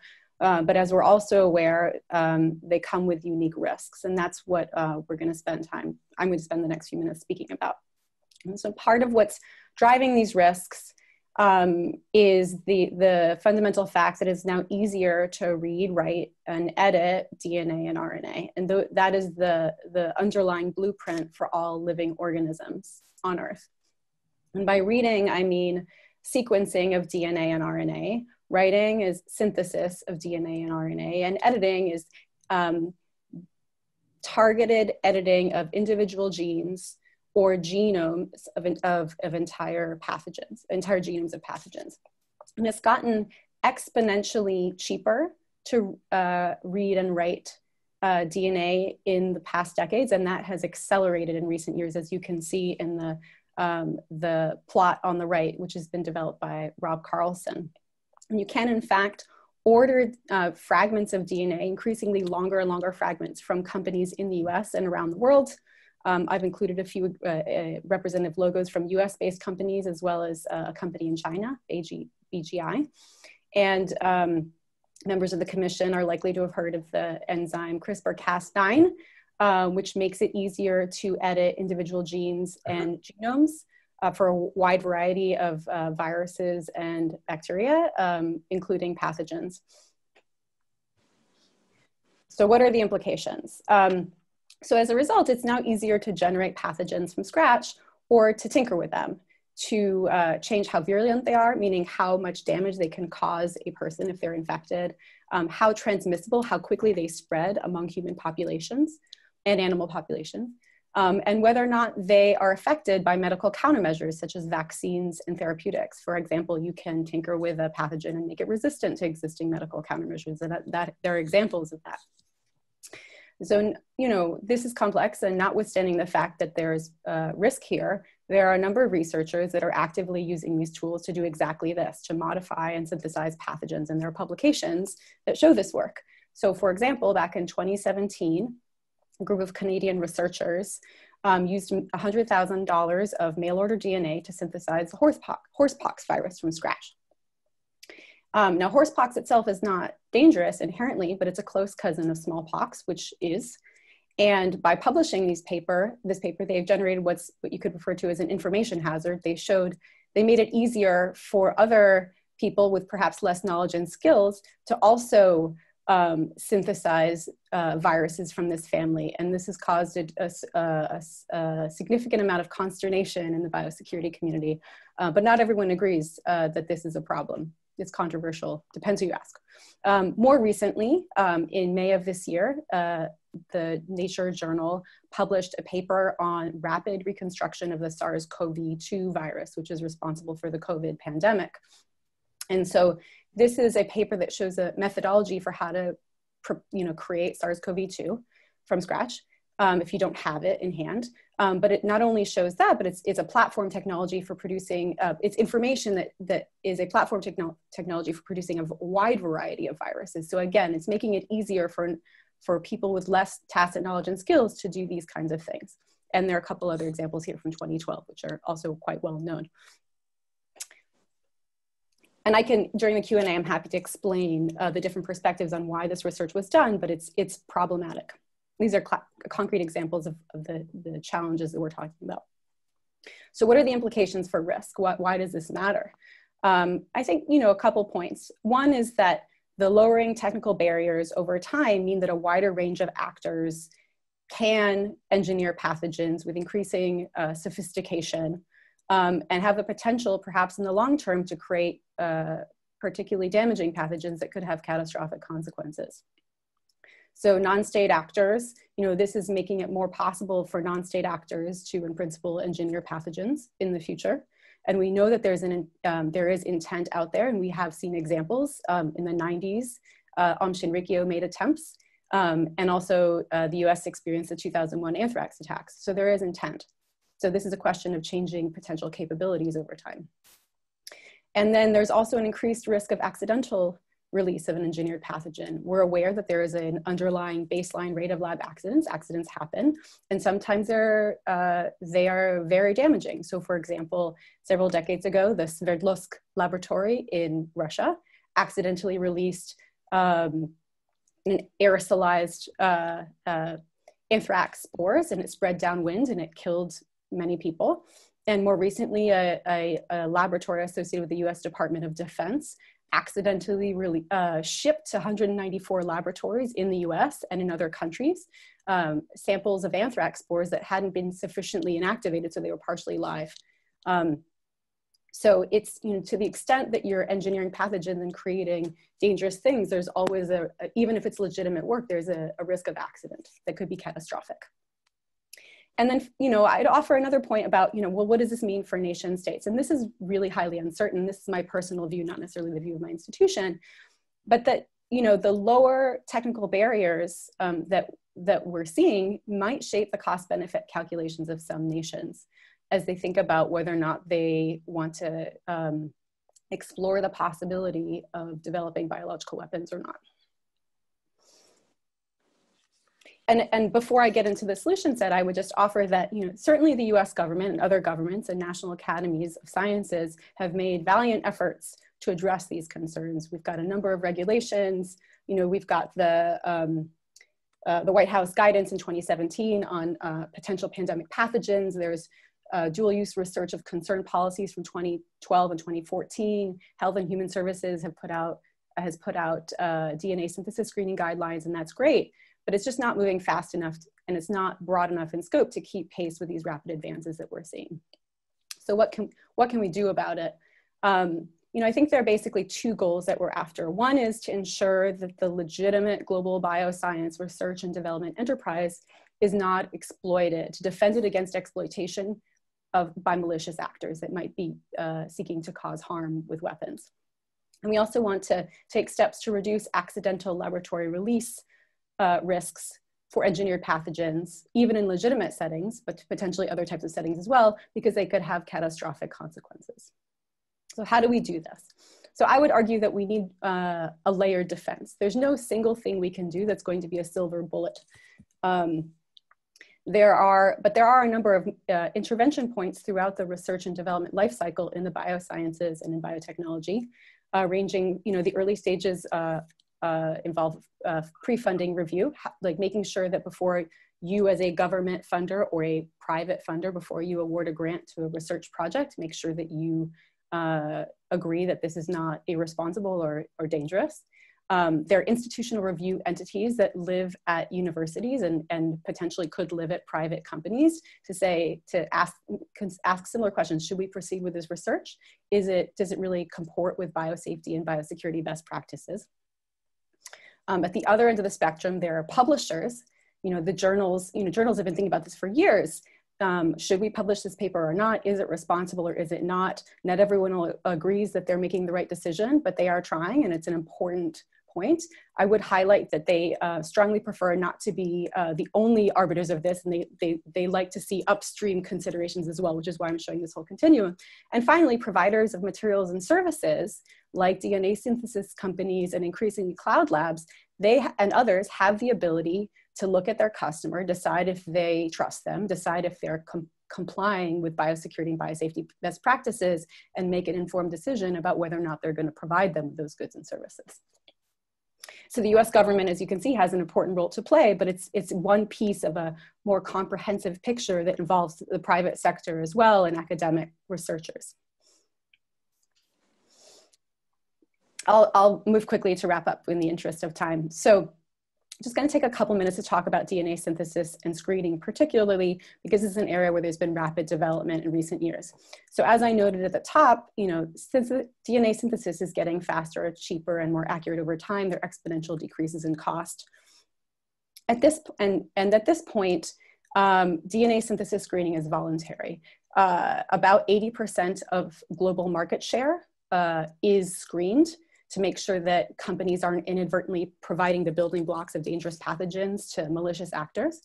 But there's a 20% gap, right? There's 20, and that could grow over time. And no country, including the United States, requires companies to screen DNA orders or customers at present. And we at NTI are starting to believe that should change. And to make things a bit more complex, the existing biosecurity model where most companies are screening, that is at risk because we're now, and experts are anticipating that benchtop synthesis devices are likely to be commercially available in the next 2 to 5 years. What that means is you'll no longer need to go to a company and say, hey, can you please send me this piece of DNA? You'll get a device that sits on your benchtop that can be in your laboratory or in your garage, and you can print DNA at home. So we have to think about how we make sure that future is secure. But there's currently no, we're still building that. It's unclear at the moment what controls will be in place for benchtop synthesis devices. That's a matter of active discussion at NTI and elsewhere. So this is my last slide. Just wanted to sort of briefly share what NTI has been doing to address some of the challenges I've highlighted earlier in the talk. We care deeply both about the broad sort of bioscience governance challenges that I highlighted, as well as the specific issue of DNA synthesis screening. And we partnered with the World Economic Forum, and in January 2020, we launched at Davos a report about these issues. And 2 key recommendations are in the report. One is to establish a technical consortium to develop an internationally viable common mechanism for DNA synthesis screening. So we can go from 80% market share to like closer to 100, try to universalize this approach. And second, to establish an international normative entity that could take on these broader set of governance issues. Think about developing global norms and best practices for governance of dual-use bioscience research, so we can really effectively reduce those risks. And we've started to implement those recommendations in recent months. So thank you so much for your attention. Happy to engage in further discussion during the Q&A. Thanks, Jamie. Sohini, please go ahead. I'd like to begin by thanking the co-chairs and the commissioners for the invitation to speak in this important forum. I am a computational biologist, and I'm formally trained in applied mathematics, statistics, and computer science, and I hold a doctorate in biology. My research program's goal is to develop efficient computational methods to analyze large biological data sets. I generally focus on large-scale analyses of human genomes, but I've also studied global linguistic variation, digital pathology images, and electronic health records. In 2014, I co-led, along with my colleague, Dr. Catherine Smith at Brown University, a study that concluded that the impact of zoonotic diseases, like the coronaviruses, is increasing over time, surpassing that of human-specific infectious diseases. We found that not only is the number of emerging infectious diseases increasing with time, but also the number of outbreaks appears to be increasing with time, leading to an increase in the richness of diseases causing outbreaks over time, as measured by Shannon's Diversity Index within nations. This means that complex contagion is going to be a reality for us to battle moving forward. In my study with Dr. Smith, I led the extraction and automation of parsing PRO's World Health Organization reports from outbreaks during 1980 to 2013 in a database known as Gideon. The resulting encoded dataset described features from over 12,000 outbreaks of 215 human infectious diseases. These records comprised reports from outbreaks in 219 nations and had over 44 million human cases. A unique feature of this study was that it covered 33 years of time versus one time point, and we could study outbreaks of the same pathogen in many locations across multiple decades versus its first occurrence globally, which is a common topic of study and also one of great interest. My work and other studies have shown that the biggest contributing factors to the rise in zoonotic diseases are climate change and reductions in biodiversity from deforestation. The sale and consumption of wild and rare animals also often leads to outbreaks. These factors all drive a well-known inverse relationship between disease richness and latitude, meaning that people living closer to the tropics experience and will continue to experience more outbreaks in a warming world, and the temporal duration of seasonal illnesses like influenza will continue to change and likely expand in a warming world. And I'm not sure how many of you are aware, but for example, the 2019 to 2020 flu season was highly unusual in that both strains A and B overlapped for much longer than normal, and there were more cases of both strains in New England than there have been in the past.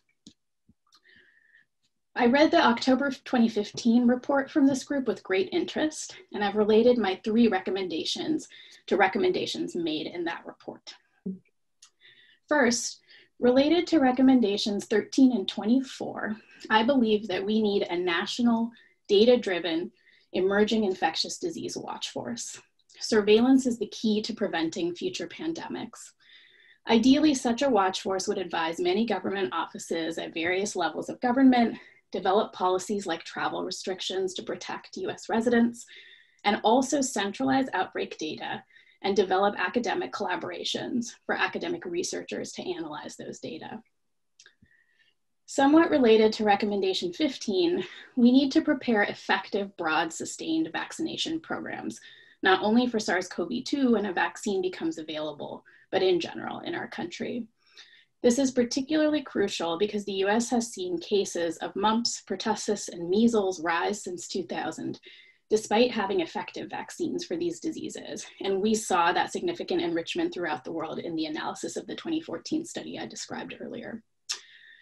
We must promote vaccination. It's an important way for all US residents to improve their individual health and the health of their community.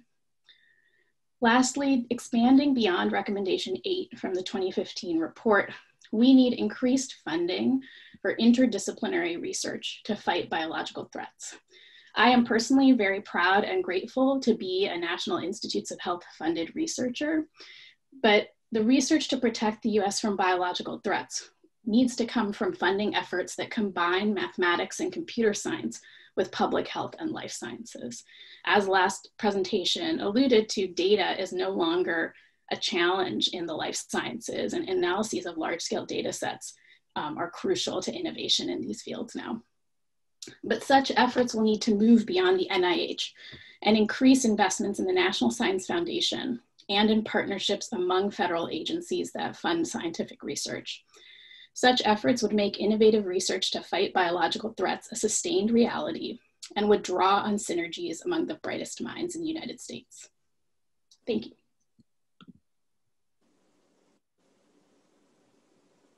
Thank you, Sohini. Nita, go ahead, please.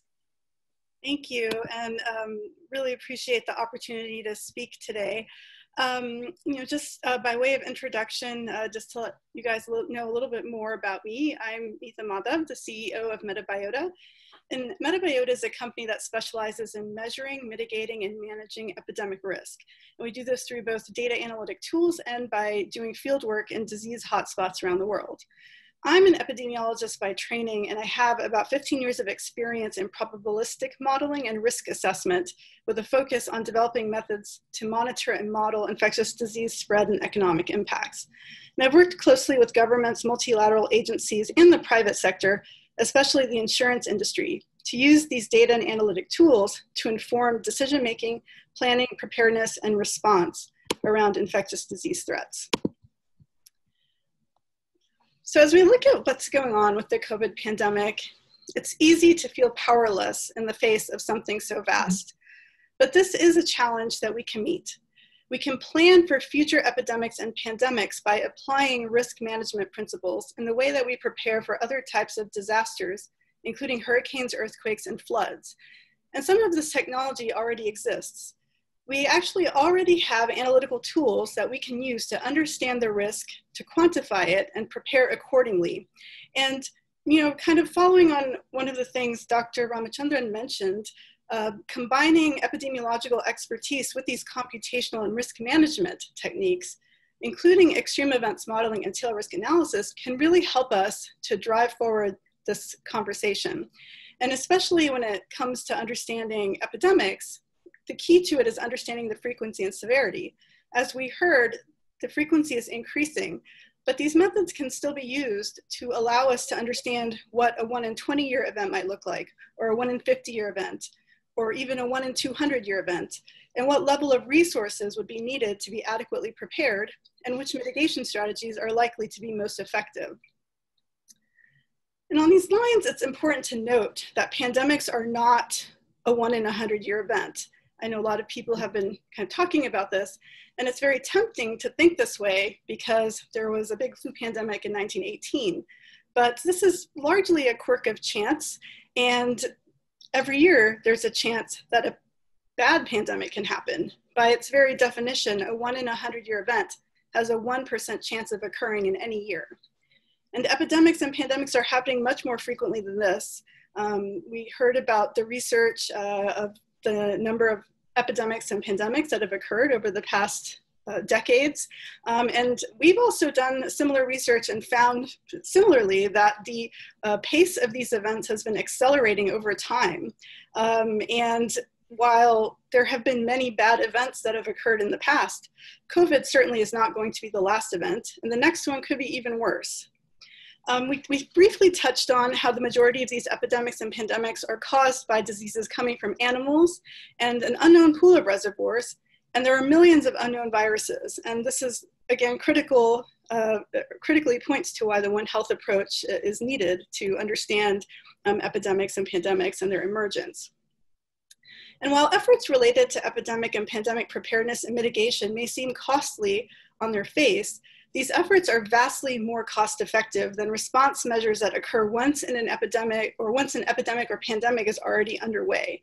And we continue to see the mounting human and economic costs from COVID, with over 900,000 deaths reported and estimated losses to global GDP anticipated to be upwards of $9 trillion, according to the IMF. And these economic impacts, it really doesn't take an event with as many cases and deaths as COVID to cause this type of economic damage.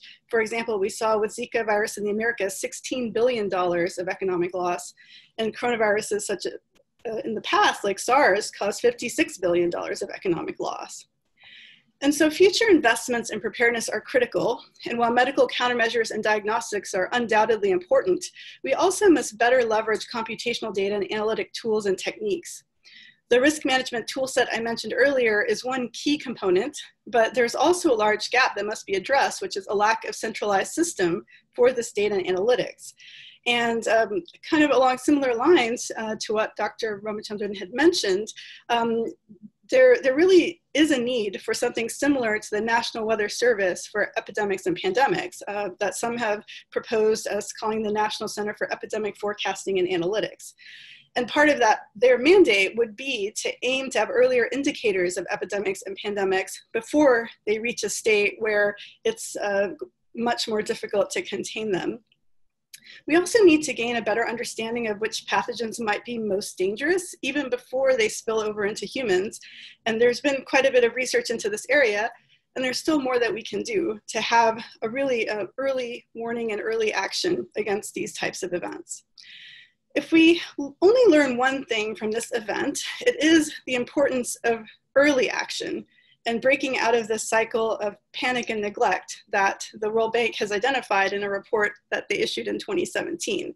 That when an event is upon us, we're in this panicked mode, we're reacting to what's going on, and then after a while, this falls away from people's memories, and then there's chronic underfunding, chronic lack of attention to this important risk.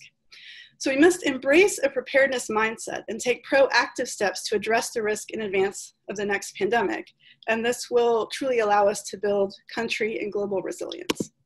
Asha, I don't know where your network of experts is remarkable. I tell you that these three testified in very different verticals, all of which are related. So I just want to kind of tip my hat to you and your team for identifying these experts and for their individual contribution.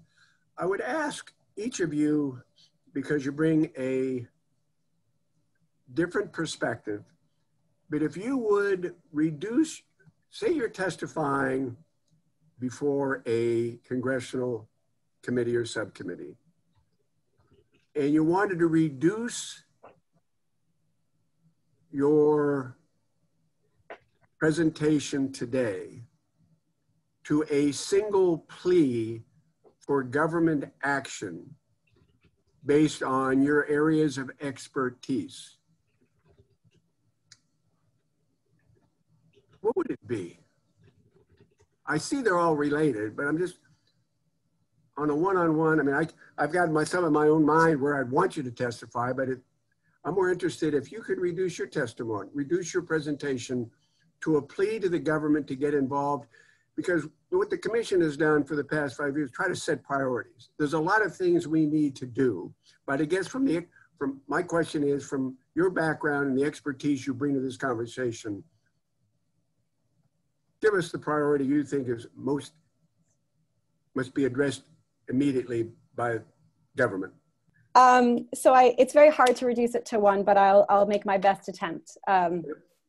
So I think, so I'll make one point to sort of tie together the different presentations, and then I'll offer a recommendation. Please. So, it's interesting that, I really focused on sort of engineered threats and deliberate threats, and Nita and Sohini focused on natural pathogens. And I would just offer that, the COVID pandemic is a really instructive moment. I think it highlights global vulnerability to high consequence biological events that could emerge from a range of sources, not only naturally emerging, but also potentially accidentally released or deliberately caused. And we need to really make a significant investment across the board to protect against these kinds of risks. But, specifically to address the technology risks that I'm talking about, I would make a plea to sort of take a forward-looking, to make a significant investment in a forward-looking approach that's focused on emerging risks that are coming across the horizon. So it's very easy within government to focus on hair on fire. This is happening now. What do I do now to put this fire out? But we also really need to focus on long-term planning and look what's coming 5 or 10 years down the road, because it could be a significant risk. That's why we're really focused on engineered biothreats that could come from deliberate or accidental release. And I think there's a lot of white space, and there's a really big hole in the sort of developing biosecurity norms and best practices and developing more robust governance approaches that really meaningfully reduce risk. So certainly the US government could do better in terms of its own stewardship, making a much more rigorous and robust pre-funding review process as it decides what, the DoD alone spends tens of billions of dollars per year on research and development. There's a lot of leverage there. And, if DoD alone started doing more vigorous biosecurity review pre-funding, that could make a significant difference. It could incentivize, the US government could also not only work to clean up its own house, but also recognize it as part of a bigger picture, work with international partners and the international and the NGO community to develop a better global approach to bioscience, best practices, and governance to reduce biological risks. Because even if the US is in impeccable shape, it's a hole in the net anywhere makes us all vulnerable. So for example, if the US government was interested in supporting the establishment of an international normative entity to really pursue these goals, I think that could really help advance that effort and accelerate progress. And then I would just also, if I may, offer that, there is a security sector component here. So I think that there's a tremendous opportunity for the US to make an investment in better, and this is my personal view, better intelligence for biological threats. It does exist, but there's significant room for improvement. I'll just leave it at that. And there also needs to be better connectivity between the existing bioscience governance tools like DNA synthesis screening and the law enforcement and security sector. They do exist, but though, operationally, those connections are not as strong as they could be. And for this to really be effective as a security measure, those connections need to be stronger. So I'll leave it at that. Thank you very much. Very powerful testimony. Thank you. Suhini.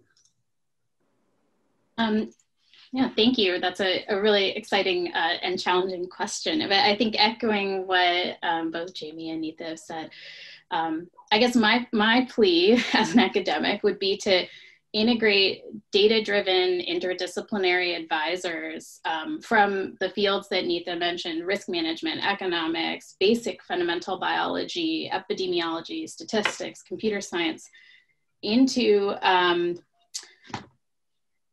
governmental entities that can advise every facet of our government against biological threats. I actually was also going to use the term weather service when I was talking about that national surveillance group. I think it's a great analog, but as you all noted in your 2015 report, such a group would definitely interact with intelligence agencies, with international partners, with the State Department, with the Department of Education, to help us understand how to keep our country and our allies' countries, our societies moving in future pandemics. And I bring up education just to say that I am also a mother. I have 2 young daughters, and today is my first day with them in school since March. Which is exciting, but also a little scary. Their school principal told me that no public health official or physician has presented to the elementary school principals to advise them as they open schools. And I think that as we experience this kind of disruption as more the norm in our society moving forward, we really want to see that kind of data-driven advice integrated into every facet of our society. Well, I love the way you framed it, data-driven advice. So many folks ignore the reality that there's a great deal of data out there. I mean, just as a commentary, not a criticism, but I've wondered why some states allow 25% seating in restaurants and other states allow 50% seating. If there's a data-driven rationale, if there's a scientific rationale for one or the other, the people would be more forthcoming and accepting. Some people don't accept science. Most people would say, oh, that's what the science would say. That's what the experts say, we'll do it. So I think that's welcome advice. You just put an exclamation point on a personal point of view that I have. So I could just say, well, listen, I have experts that agree with me. So please, it's been very, very helpful. Neeta. Yes, thank you. Great question. I think, kind of echoing some of what Jamie and Suhini have said, I really think the data-driven approach, well, I'm a data scientist also, so I can't help but to lament why we're not doing more of this. But I think, that's critical. And I think the other thing is getting into this proactive mindset, this proactive approach, and applying these risk management principles. Just as we can plan for hurricanes, or we can plan for a 1 in 100 year flood, you know, yes, sometimes these measures will change. Sometimes the environment changes or the built environment changes, and then the 1 in 100-year flood now is something that looks more like a 1 in 20-year flood, or you know, things like that happen. But that shouldn't stop us from utilizing this type of information and this way of thinking to more effectively plan for these types of events. And this can be both from a public health standpoint, from a social standpoint, education standpoint, as well as Sohini mentioned, and also for financial resilience, because you know, a lot of companies right now are being hit quite substantially. And the application of these types of risk management principles, including business continuity planning sort of framework, preparedness mindset, and trying to better account for and offload this type of financial risk, could also be part of the solution. And then I think having more of a centralized location for the data and analytics, as we've already talked about, I think is really critical. I can't tell you how many companies we've talked to who they're asking us, well, is there something like, you know, I just want to see like a hurricane track type of thing for this type of event. Can I, like, where can I get that? And, you know, the answer is, you know, from academics or from this paper or that website. And I think it's very difficult to discern what the credible sources of information are. And there's such a plethora of it that, you know, it's very difficult for the general public or decision makers to sift through all that. And to have something kind of a centralized voice that consolidates this information and makes it digestible, I think would be something very important to have. Well, I appreciate, one, the notion of just a centralized voice writ large as we try to determine what the epicenter of responsibility and accountability in the federal government should be. So I like that in theory and in practice, by the way. I also like your observation with regard to risk management. It made me think of my work with then Senator Joseph Lieberman and now Senator Susan Collins in creating the Department of Homeland Security. The notion around the creation was that terrorism was going to be a permanent global threat, but it was a threat and a risk to our economy and our national security. And part of our job was to manage that risk once we've identified the threat. So the whole notion of a risk management strategy as it relates to biodefense is very consistent with how people live and how government should do. If you know the risk is out there, we need to manage it. And how do we best manage it? Well, there's some data. And if there's data and some experts can pull it together, you can't eliminate the risk, but you can manage it. So I would say, Asha, I'd like to put an asterisk next to multiple recommendations we've made when we take it to the Hill the next time and say, well, these experts that testified today agree with us. So your testimony has been very helpful. Thank you. I think I'm next. Thanks, Tom. Those are good recollections.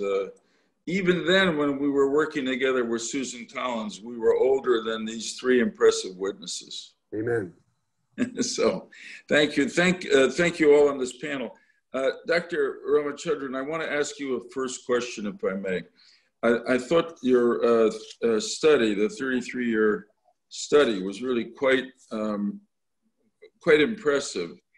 And it actually leads us in a direction we don't think about too much, which is how can we prevent the outbreak of infectious disease pandemics, or better act to prevent the outbreak. It's inevitable that obviously we're dealing with causes. So talk a little more, because the conventional answer of why infectious disease pandemics are happening more often is that people are traveling more than we used to.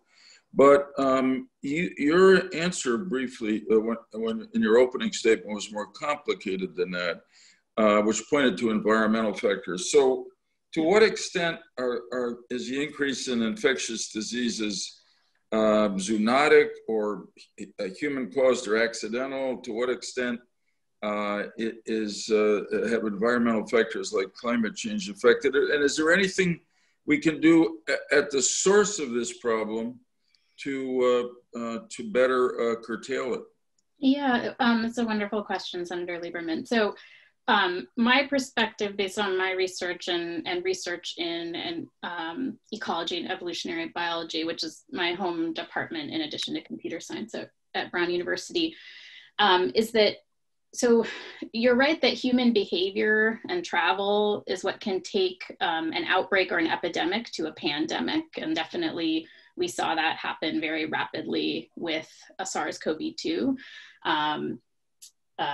The way that it came to my own home state of Rhode Island was through a family who traveled to Europe in March and came into contact with some people who had been in China, right? So that definitely exacerbates things. But the initial outbreaks are still, based on our study and other similar studies, most concentrated in the tropics. And there are sort of two competing things that happen. So one is that climate change is changing our seasons. It's changing how warm the warmest parts of the world are. It's making more dramatic storms happen.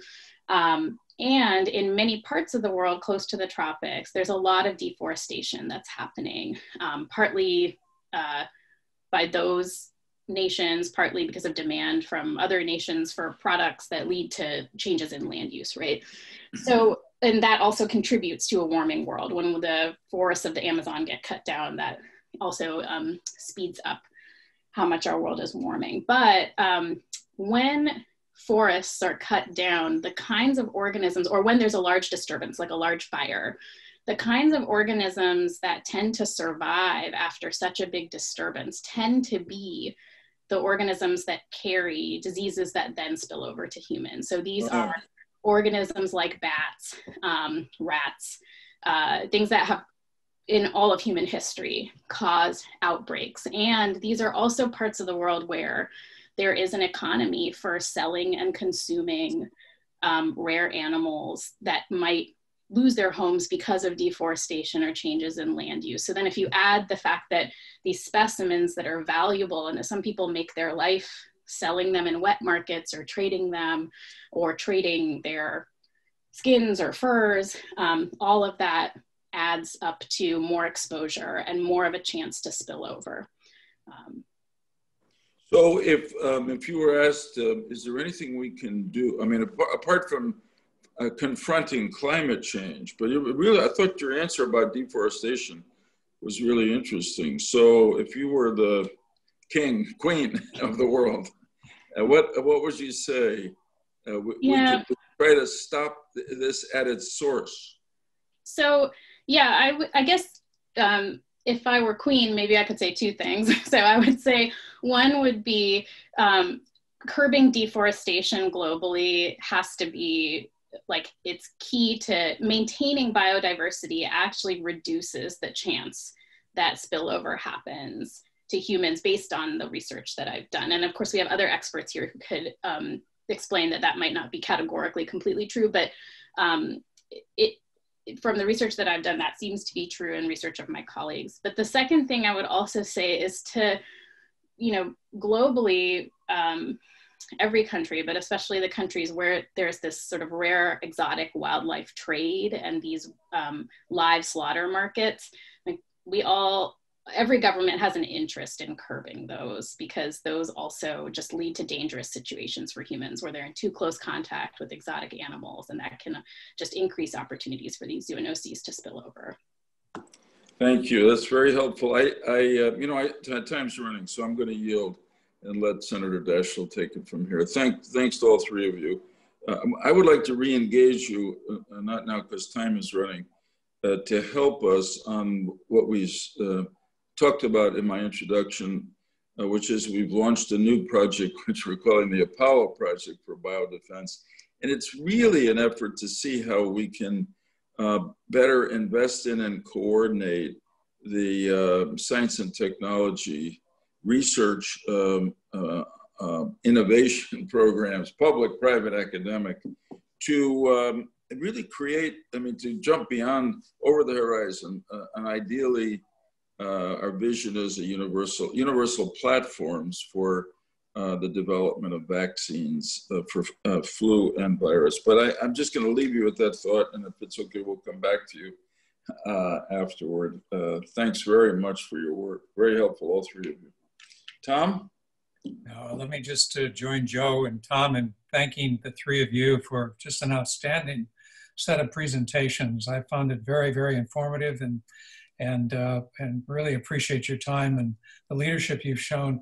I was curious, so much of the discussion has been around data, the reference and discussion about the importance of data.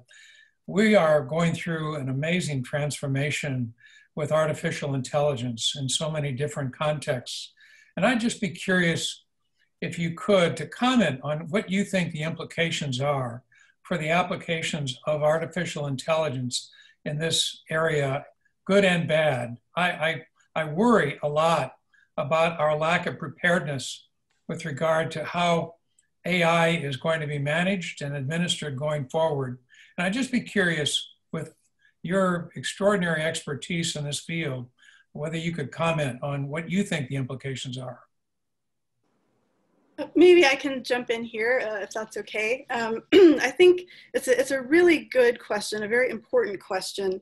And I think maybe to speak to a couple of potential uses of AI in this arena, I think we've identified that currently one application is really in natural language processing of various sources of unofficial data streams. This has proven to be useful in the past, and a lot of times these are the data sources where we get the early indicators that something is brewing before it reaches any official channels, before WHO reports it, before CDC reports it. So I think there's more that could be done in that area. I think there's been some mixed success, so that could be an area of further interest.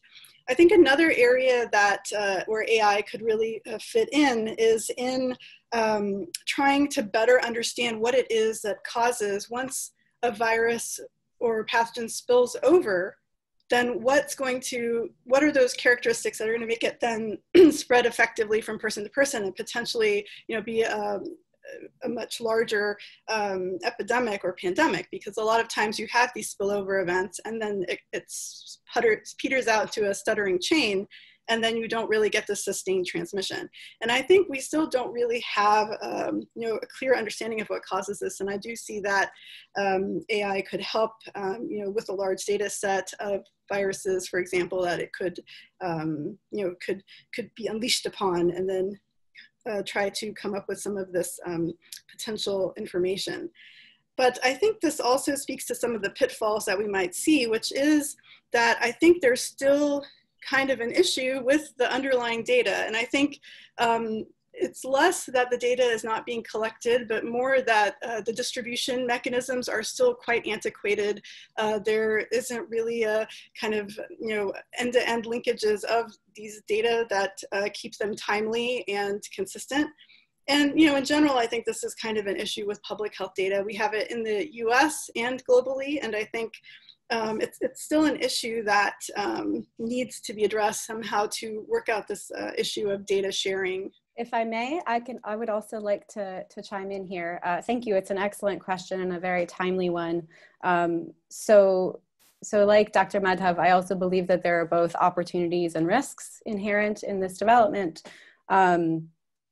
So at first, I'd like to start by foot stomping the point that Senator Lieberman made a few moments ago about the importance of making a significant investment in science and technology to help combat these risks, including for universal platforms to develop vaccines, but also pathogen agnostic approaches to a variety of response tools for pandemics, including medical countermeasures, but also biosurveillance approaches incorporating sequencing, so we can sort of detect novel pathogens that we haven't seen before and we perhaps don't know what they are, as well as platform technologies to enable us to rapidly develop new diagnostic tests for new pathogens. So I just wanted to start with that as a frame and sort of couch AI in that context. So if you think about a future where we have the ideal biosurveillance system globally that we would love to see, that has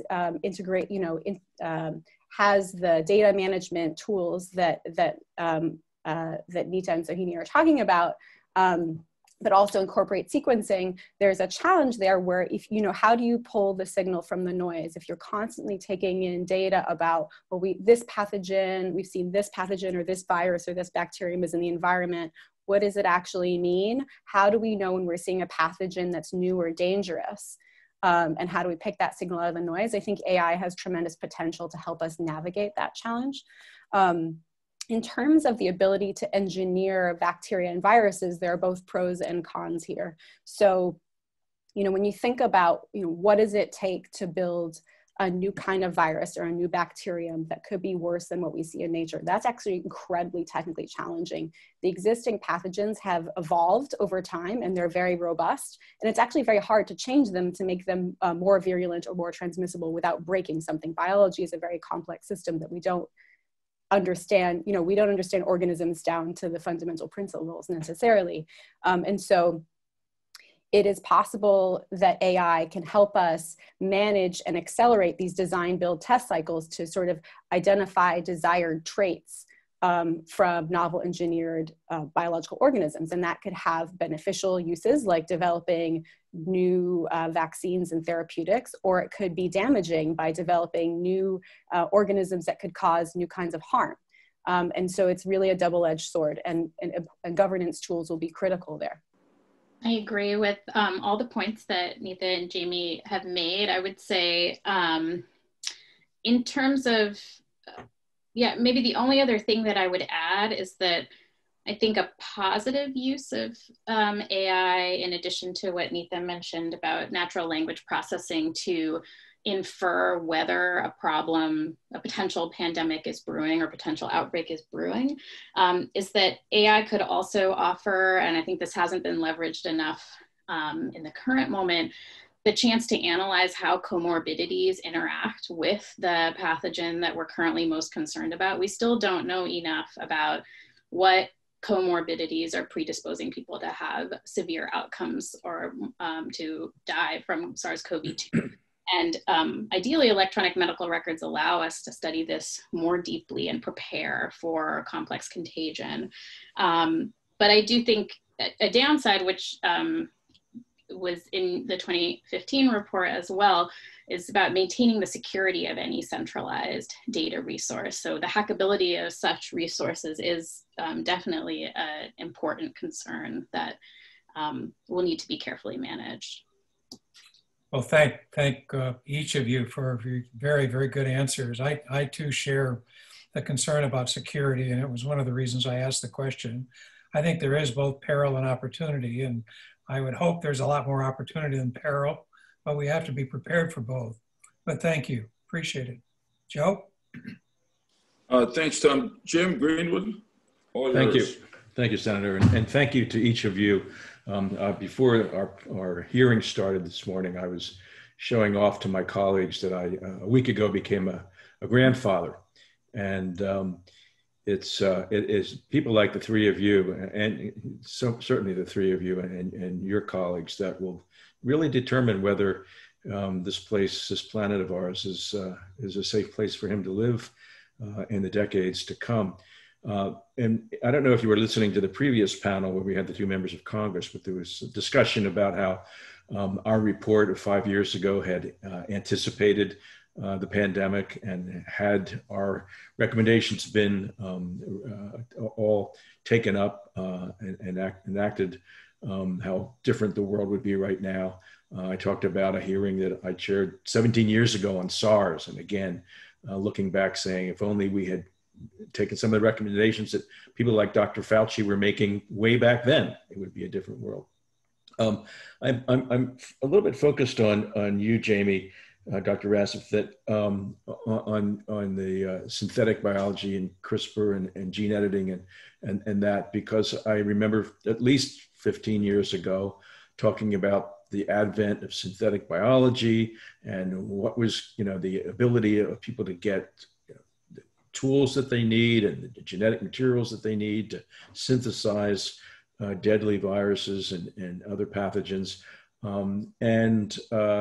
Here we are still unprepared and unequipped to deal with that. And, in our report 5 years ago, we had we began with a hypothetical congressional hearing about a bioterror event. And the point was, let's not have that hearing. Let's not have the tragedy occurred. Why weren't we prepared? Why didn't we anticipate it? And that's still as true as it was, 5 years ago, that we're not prepared. So I'd like to start with you, Jamie, if I could, and ask, to the points that you made in answer to Governor Ridge's question about the single most important thing. And I'm particularly interested if you could touch upon the idea for some kind of entity that would sort of like I forget what you call institutional review entity, whether Congress needs to create that, and should it be a national, rather than it be a institutional review for each company, each academic institution, should there be a national or even an international body that serves that purpose to screen the projects that are being undertaken in the private and public sectors? And then if each of the other two of you could indicate to what extent the most important recommendations that you have are moving from theory to the kind of real action that the Congress needs to be taking right now. Thank you so much, sir. I'm delighted to answer that question. It's a really, it's a great question and a really important set of issues. So in terms of building the kind of institutions that we need to really mitigate this threat, I wholeheartedly agree with you that we haven't taken the steps that we need to prevent the kind of scenario that you're talking about. And a major part of this is institution building. I think I'll break it into two pieces. There's an institutional review component that in our view is necessary at individual research institutes, both academic and private sector, and then there's an international component. So I'll start with the individual one first and talk about the role it can play, and then I'll move to the second part. So, there are already individual institutional review boards at universities across the United States. They're usually called institutional, they focus on biosafety primarily, and largely they are responding to existing regulations and laws and guidelines. A number of them have voluntarily decided to pick up biosecurity, but that is not universal. So I think one recommendation would be that we would want, academic research institutions as well as private sector research institutions to have such a review entity to consider biosecurity related questions when figuring out what direction of research you're going to take, and that be really a widespread practice. Separately, we are and so that's partially existent in some universities. It's, to our knowledge, it's not really widespread within the private sector. And biosafety is widely considered. Biosecurity isn't necessarily, it's more ad hoc. And when you go internationally, it really falls off that model. You may be implemented in certain countries in a spot-wide fashion, but it's certainly not universal, far from that. If you think about the international component, we are also advocating for building an international entity that can help with the governance challenges that I was talking about. And part of the issue here is that there's a hole in the international system that really, there's nothing that really has a dedicated role to focus on this. There's a seam between what the Biological Weapons Convention is meant to do and what the WHO is meant to do. So the WHO is really meant to deal with naturally emerging infectious diseases, mounting an effective response, sharing guidelines. That's all critically important work, doing a public health investigation in the event of a naturally emerging pandemic. Biological Weapons Convention, deals with state bioweapons risks and bioterrorism. But there's no one whose really sole responsibility is managing the emerging biological risks associated with technology advances. And that's what we're really advocating we'd like to build. And we think that this institution could have two functions. One is normative or best practice focused, just helping to develop a globally viable shared view about what it even means to be responsible in your research from a biosecurity perspective. What are biosecurity practices? We don't have global agreement upon that. That would be a really important starting point. And then the second piece is figuring out a way to actually act on those norms. How do you actually put that into practice? How do you have governance mechanisms that incentivize adherence to these biosecurity best practices, and perhaps even mete out punishments when they are violated in very extensive fashion? You know, there are pieces of that within the United States because the US has been working on this, but we have room for improvement here at home. I believe that, or we believe that if an entity like that existed, it could help us improve our practices here at home in the United States and could help raise the level of best practice globally, and it would make us more secure in the US and it would make the whole world secure. Thank you. Dr. Raman Chadhan? Yes, I completely agree that this layered level of institutional entities is necessary to promote biosecurity and biosafety. There is a very rigorous biosafety laboratories review mechanism, which the CDC defines, and there are 4 levels of biosafety laboratories.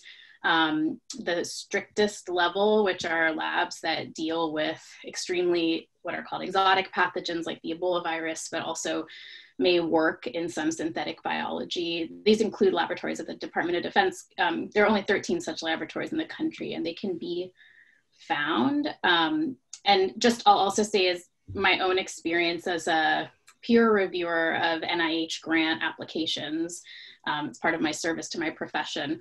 When we review grants that are requiring work that's with sensitive viruses, like schistosomiasis or things like that, we as peer reviewers and then the National Institutes of Health also have to check that all of that has been compliant. So I guess maybe this gets to your second question, Representative Greenwood, which is to what extent are some of the things we're talking about theoretical versus actually already existent? I think that through the amazing investment we have in this country in research and development, we actually have a lot of the ability to deal with these impending threats, but it's requiring a lot of crosstalk across many governmental agencies, right? From the CDC to the NIH to other federal funding agencies, and then also to core parts of our government. And so I guess the only thing I would add is that, recognizing the incredible purview that the CDC has and the ways in which it works with other national agencies will help us make our country more secure against biological threats. Thank you. Nita? Yeah, just to kind of add to what everyone's said, I completely agree with those points. I think maybe to speak a little bit about going back to the risk management principles, I think at this point, I think it's not yet clear where this would reside in the government. Would this be from an existing agency, or would this be a new agency? I think what's clear is that it needs broad collaboration, both with public and private sector. And it needs a diversity of viewpoints, including public health, social science, and financial management. And I think, to the extent that we, Congress can support these types of initiatives and provide funding, I think that's really going to be a critical piece of what we need to do. Thank you very much. I want to just ask one question, and I can't remember whether it was you, Dr. Madhav, or which one of you mentioned the prospect of an international pandemic forecasting organization, and sort of how that would be established to try to see whether, there are indicia of zoonotic outbreaks before they actually reach the human population, this kind of thing. I think somebody analogized it to like a weather forecasting. Anyway, that just sounded quite intriguing, and to the extent you guys have addressed this already this morning and I missed it, I apologize, but if anybody could sort of provide a little texture on what that organization would look like and what indicia it would be looking for, so that, presumably it would be able to sort of nip things in the bud before we have a Wuhan situation where it gets out to the whole world. So I don't know who wants to take that first. Yeah, I maybe jump in and of course invite the other panelists to jump in as well. I think it would be fantastic if we had something like this. I think something that I mentioned previously was that a lot, I work with the private sector, a lot of folks are saying, well, where's like, I want a hurricane track forecast for this kind of thing. Is there any equivalent that's providing this?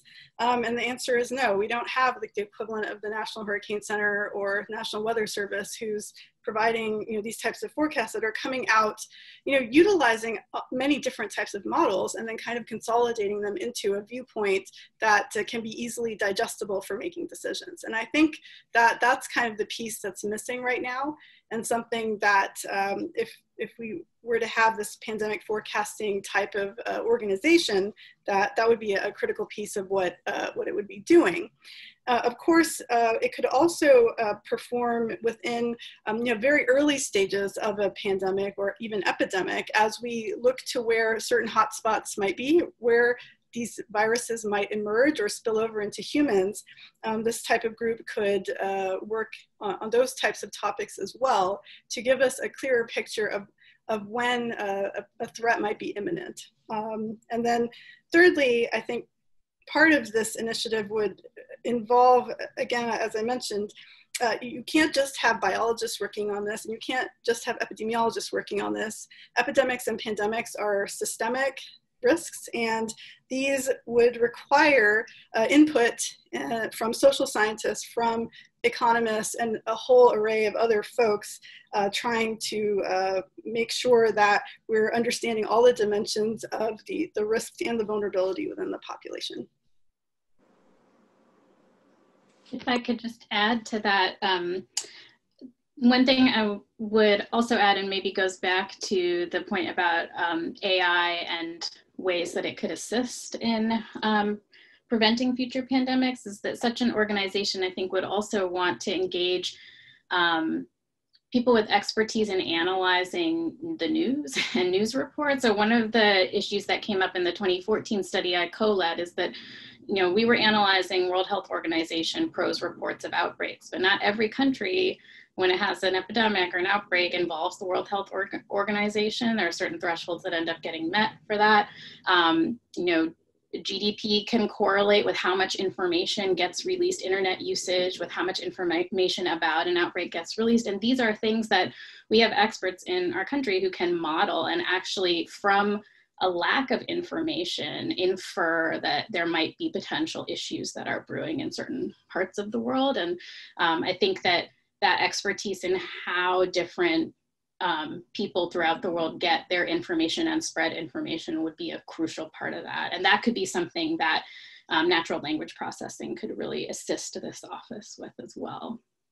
And just one last question, where would you all house this? Where would it be established? It's a really good question, and I don't know if we yet have the answer to that. I know there's been some discussion that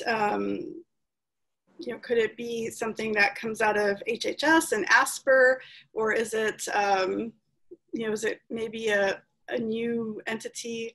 I mean, there's a lot of ways that this could be done, and I think this question is going to require a bit more study, just given the way how public health and is kind of fractured in the way the governance works in this country. With again, a round of applause to these exceptional panelists. Thank you for your contribution. Yeah, and thanks. This last idea that Ken asked about is really exactly a very important suggestion. I mean, obviously the main purpose is that it gives us early warning, as the hurricane predictors, et cetera, do.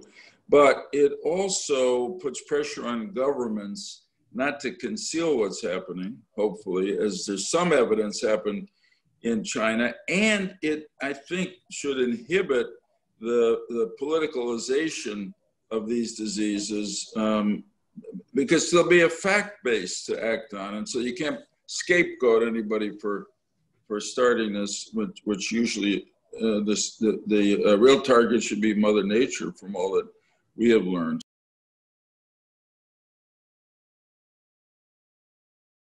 This panel is titled The Future of Biodefense, and we have really two extraordinary and capable witnesses. We're going to start with Dr. Kavita Berger, Director of Board of Life Sciences at the National Academy of Sciences.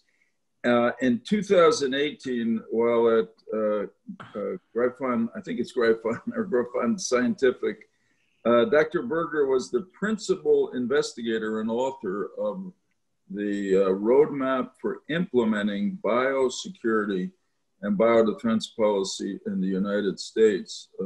And obviously, as a result, she has been a sought-after advisor to many U.S. government agencies. Dr. Berger, thanks for your work. Thanks for being here. We look forward to your statement now. Thank you so much. I want to thank all of you on the Bipartisan Commission for inviting me to speak. I do want to mention first off that my views are my own based on my work and not necessarily reflect those of the National Academy. I was asked to speak about two things very specifically. The first is the mechanisms for how the federal government can leverage science and technology innovations. And the second are areas in biodefense where technologies could reduce biological risks. So to address these items, I want to sort of highlight three main things. The first is that multidisciplinary research is absolutely critical to enhancing capabilities to help achieve biodefense objectives as well as reduce biological risks. Most often when we look at scientific advancements or developments that are relevant to the biodefense objectives, we often think of microbiology, virology, immunology, medicine, and other life science disciplines. However, there are a number of other fields and other disciplines that have increasingly played a significant role in addressing biodefense objectives. And I'll go later on through some of the examples, but the fields that have really sort of been included and involved in a lot of that research include things like computer science, materials, engineering sciences, physical and chemical, data sciences, and even social sciences. These sort of examples, there are a number of examples such as the recent sort of interest, and I guess by recent I mean 20 years of interest in synthetic biology and engineering biology, additive manufacturing, modeling, biosafety, biosecurity, and even preparedness leverage advances across one or more of these different disciplines. And so being able to promote that multidisciplinarity in the research community would definitely help to develop more transformative changes, advances in technologies and in scientific information. And sometimes sort of multidisciplinary research is often referred to as science and technology convergence, but I'm going to refer to it as multidisciplinary research. The second thing that I want to highlight is that there are several opportunities and challenges to promote multidisciplinary research and development. Opportunities include some of these initiatives that many of our US government agencies support, things that are initiated to address either biodefense or broader national security or even other societal problem sets that enable the funders, whether they're DOD, NSF, NIH, NIST, DOE, and many others, EPA, to try and encourage scientists to address particular problems across a variety of different disciplines. Some of the challenges, however, in being able to implement this include, they're very practical challenges, they all can be addressed, but they include things like differences in scientific approaches, so discovery versus design-based science, incentive structures, different types of norms, and other sort of things that are unique to how science is done in different disciplines and the environment in which different scientific disciplines are conducted. And then the second sort of major challenge is really sort of a technical challenge. That includes things like, when we're looking at data, different data types, structures, formats, accesses, all of that contribute to technical challenges in being able to leverage data science or artificial intelligence and other sorts of capabilities in the computational sciences, including modeling. And in addition to that, we also have sort of an awareness or a realization of what the realistic capabilities of disciplines and technologies are. So sometimes we think too much of the promise or too much of the risk, but we oftentimes don't necessarily understand what our current capabilities are, what the knowledge and technical gaps are, and how we overcome them to achieve our goals. But as I said, these challenges can be overcome, and some of the ways in which different U.S. government and even philanthropic or industry organizations have tried to address these include things like Grand Challenge initiatives, Team Science Awards, Challenge Prizes, public-private partnerships. A few of these examples are being implemented right now to basically address issues related to this SARS coronavirus outbreak, pandemic. The third thing I want to sort of mention is the advances or innovations that have and can contribute to biodefense objectives. And these advances range from things like exposure science that helps to better understand how the human body responds to different types of exposures from biological, chemical, or other environmental insults. That information is critical for us to understand what types of detection and diagnostic tools we need, vaccine platforms, and even drug candidates. Computational platforms that help us better integrate and visualize data to better understand early warning of natural, have better early warning of natural and man-made threats. The major challenge with this is not only the computational side of it, but it's also the data, the structure of the data, access of the data, and all sort of information related to what are the data sources and how do we really understand if the results are real or not. Other examples include things like next generation sequencing and microbial genomics, both for viral and bacterial, and computational biology to better predict or monitor the emergence of biological threats or to examine outbreak strains. In fact, in this pandemic, we saw quite early a number of computational biologists trying to understand the SARS outbreak strain compared to other SARS coronaviruses in nature. And that's actually one of the reasons those studies actually contributed to our understanding of how closely related this particular virus is to, to the bat coronaviruses that were circulating in East Asia.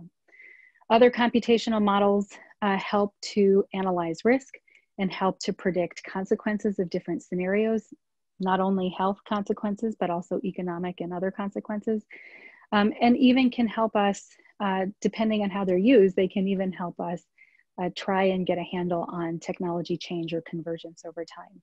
Those studies are obviously very new, but they are, there's a lot of work and a lot of interest in things like horizon scanning and using some of these sort of computational models to be able to better understand those. Other sorts of uses, and I'll just mention a few more, which are that actually integrate both the natural and physical sciences along with social sciences, are some of the efforts that have taken place to address biosecurity issues, explicitly the issues related to norm building and dual use research of concern, where we've brought in the science of teaching and behavioral sciences, social and cultural anthropology to better understand how to teach scientists around the world about this issue related to dual use life sciences research and what to do about it, how to assess risk, how to analyze it, and how to reduce it. And then we've also used social sciences to help us better understand effective biosafety measures. So this whole field of applied biosafety. And I would be remiss not to go back and kind of highlight some of the engineering biological systems. So this whole synthetic biology, or what it's being called now as engineering biology, which is leveraging not only the life sciences, but robotics and computational science to be able to create new organisms that do all sorts of things, including environmental remediation after an event, or to serve as biological sensors. So I'm hopeful that these examples kind of illustrate that that there are so many fields and disciplines that are very actively working across the entire biodefense landscape to provide capabilities that would hopefully help us better prevent, detect, and respond to a biological event, whether natural or man-made. Thank you very much for having me, and I'm very happy to answer your questions. Thank you, Dr. Berger. That was excellent testimony, and we will surely have questions for you.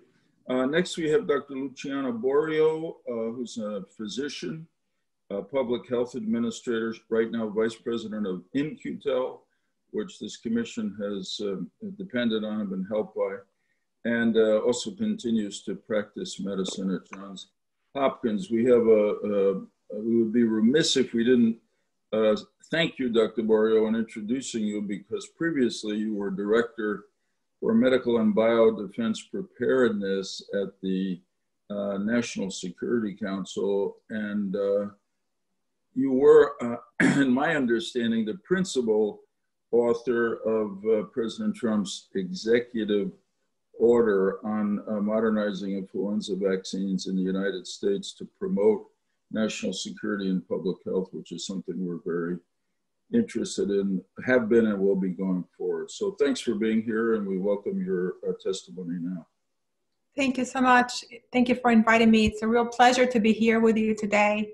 And, you know, I think you tell technology is our mission, as you know, but optimism is our business. So I have to remind myself of that every day.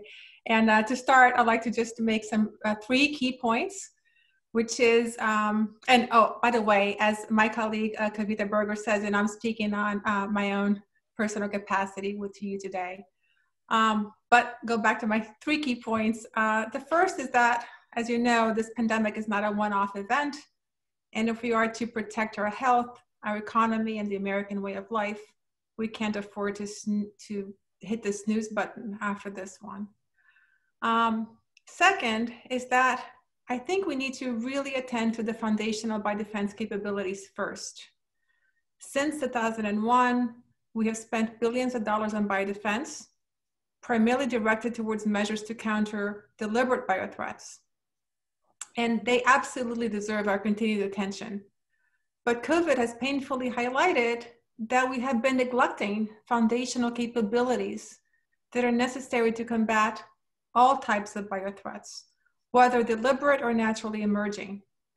And going forward, we must focus first and foremost on these foundational capabilities that are absolutely required to contain outbreaks before they become pandemics. And third is that we must effectively integrate our capabilities. For those of you who like movies and watch Gladiator, where Russell Crowe emerges as Maximus, he emerges victorious in a series of combats by organizing the fighters and harnessing their collective strength. The US has what it takes. We have it all, but we need to do a much better job in integrating the technologies into our national biodefense enterprise and of better integrating our collective national capabilities. And these do not happen naturally. They require an environment that can effectively translate innovation into technologies, sound policies, financial incentives that create values to the American taxpayer, but also to the private sector. Yeah, it's a long, holistic view of the problem. Now, if I may, I'd like to just provide a very brief overview of what I consider to be the foundational capabilities and how tech can help. Much has been said about surveillance and early detection, so I'll focus on what happens the day after, once we already have a serious epidemic and evolution. And it's fairly simple. We need to focus on test, trace, and isolation, caring for the sick, and protecting the healthy. So first, testing and tracing, which remain tried and true public health measures to address any infectious disease epidemic of a transmissible disease, any. Historically, the CDC has taken the role of developing and distributing diagnostic tests to public health labs at the outset of an epidemic, but COVID has exposed the shortcomings of this framework, which Scott Gottlieb and I alerted in our op-ed in the Wall Street Journal at the end of January. We knew that they wouldn't be able to keep up with the demand that this pandemic would pose. So It's time for us to actually have a rational national strategy that incorporates all available diagnostic technologies into the response. All diagnostic tests have a role to play and must be effectively deployed. We need to integrate the private sector by creating financial incentives, such as more permanent reimbursement schemes for EID tests, giving them material assistance to validate their tests, and ensuring, of course, a reliable supply chain of materials. But we also need to support innovation, akin to what has been done for drugs and vaccines over the years. The diagnostic tests have been a fairly neglected component of the countermeasures. And I have to say that there is no technological barrier that will prevent us from aiming very high. The missing element is for a robust and healthy biodefense posture is to have true point of care tests that allows you to collect at the point of care and have a readout at the point of care with embedded information sharing to public health and clear communications to the individuals. Again, there's no technological barrier to achieving that, but we need to focus on that as a priority. Next, contact tracing is a term that is now familiar to most Americans. But it has never been done at the speed or scale needed for a highly transmissible respiratory disease like COVID. Most states are failing miserably to execute it. Meeting this challenge will require a lot more than just manpower. We need technology. In the US, the federal government has remained completely silent on the issue. We can and must advance contact tracing technologies that protect privacy to comport our values, but this is going to require federal leadership to drive implementation. Not doing so is analogous to me to asking every Uber driver to develop their own app to do their job.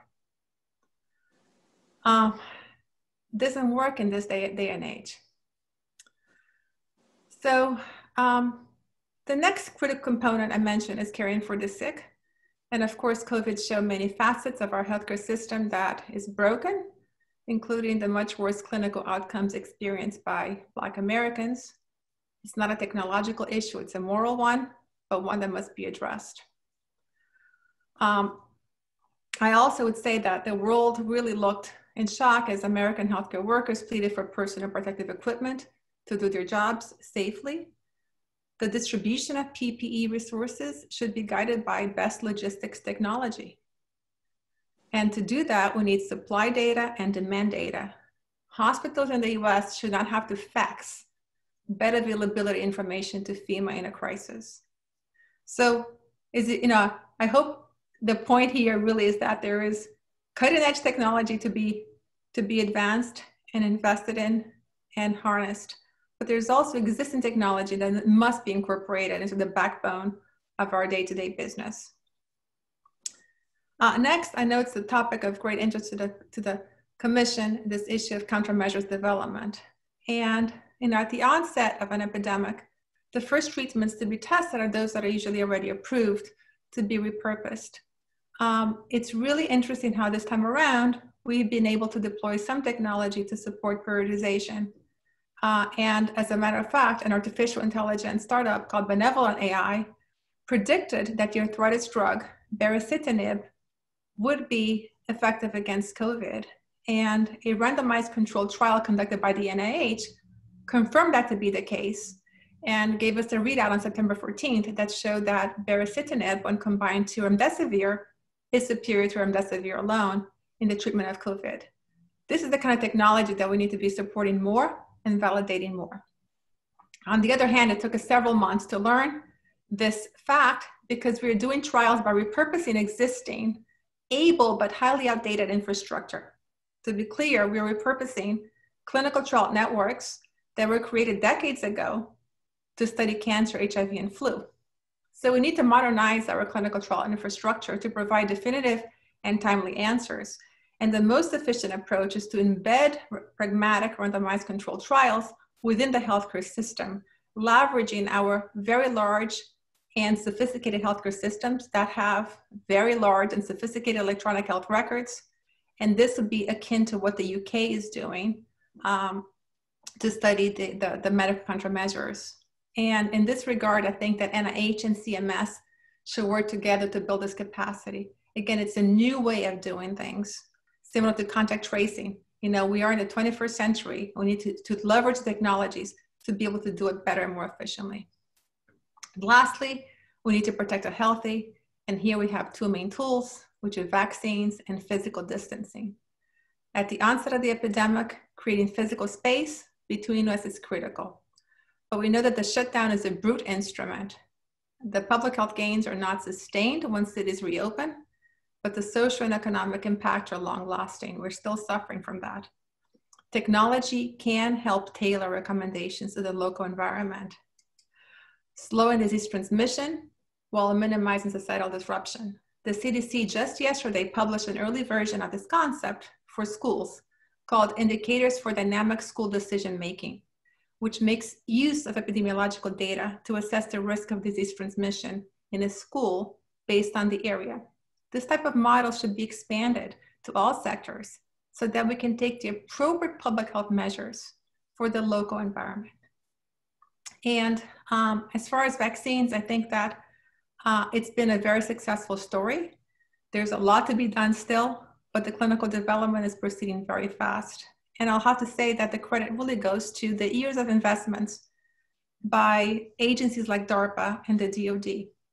A lot of the public health countermeasures that we deploy in an emergency have their origins in DoD. It's a little known fact. It's because it's a department that has been reluctant to embrace its biodefense responsibilities, and to this day maintains separate programs for deliberate and naturally occurring biothreats.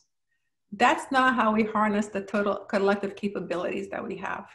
So that should change going forward. In closing, COVID is not a one-off event. We need to focus on our core capabilities first before investing in the 5th generation MCM for deliberate threat. And I think they are incredibly important and deserve our focus. But at this time, it's time for us to really strengthen the foundational elements of biodefense. We need to commit to integrating technologies into the enterprise. It will not happen on its own and will require federal leadership dedicated to that. To attract the private sector, we'll need to have sound policies and new financial incentives beyond the BARDA's classic push incentives. CMS could have a very important role. It's been not very active in the enterprise. It's time for this to change. And lastly, I would say that Congress has always approached biodefense as a bipartisan issue, and we must continue to keep it that way. The work of this commission, as well as Representative Brooks and Daggett, are exemplary in that regard. And Representative Brooks' departure at the end of the term will leave a significant gap in Congress, and I sincerely hope that somebody steps in to help shepherd our nation to a more reliable and able biodefense enterprise. Thank you for the opportunity to speak to you today. Thank you, Dr. Borio, very much. That was a very helpful testimony. I want to just tell you in response to one thing you said, that when I was asked to be a co-chair of this commission 6 years ago now, I really had in mind, I suppose because of my background working with Governor Ridge on Homeland Security, the threat of bioterrorism. But as our work on this went on, I was educated to see exactly what you said, which was that the larger threat, not that bioterrorism is not a threat, but the larger threat really was a naturally occurring biological event, an infectious disease pandemic. And of course, that's where we are now. I want to ask you and then ask Dr. Berger to comment on this. As you may know, the commission has been blessed recently with 2 grants from foundations to initiate a study and produce a report on what we're calling an Apollo project, to sort of take the metaphor or the analogy to the moonshot. Although it's not a one-time event, but we're focused particularly on the possibility of how do we create the conditions to create a universal platforms for vaccines to counteract viruses and obviously influenza. You did touch on that some, Dr. Berger did as well. And I just wanted to ask both of you, we'll start with you, Dr. Borio. We're at the initial phase of this study. What guidance would you give us as to what direction in which we should go and really what we might recommend? The basic idea is, how do we better use science and technology, research and development to be better prepared for the next pandemic? So I think that, the lessons learned from this pandemic on vaccines in particular are going to be very valuable to how we move forward.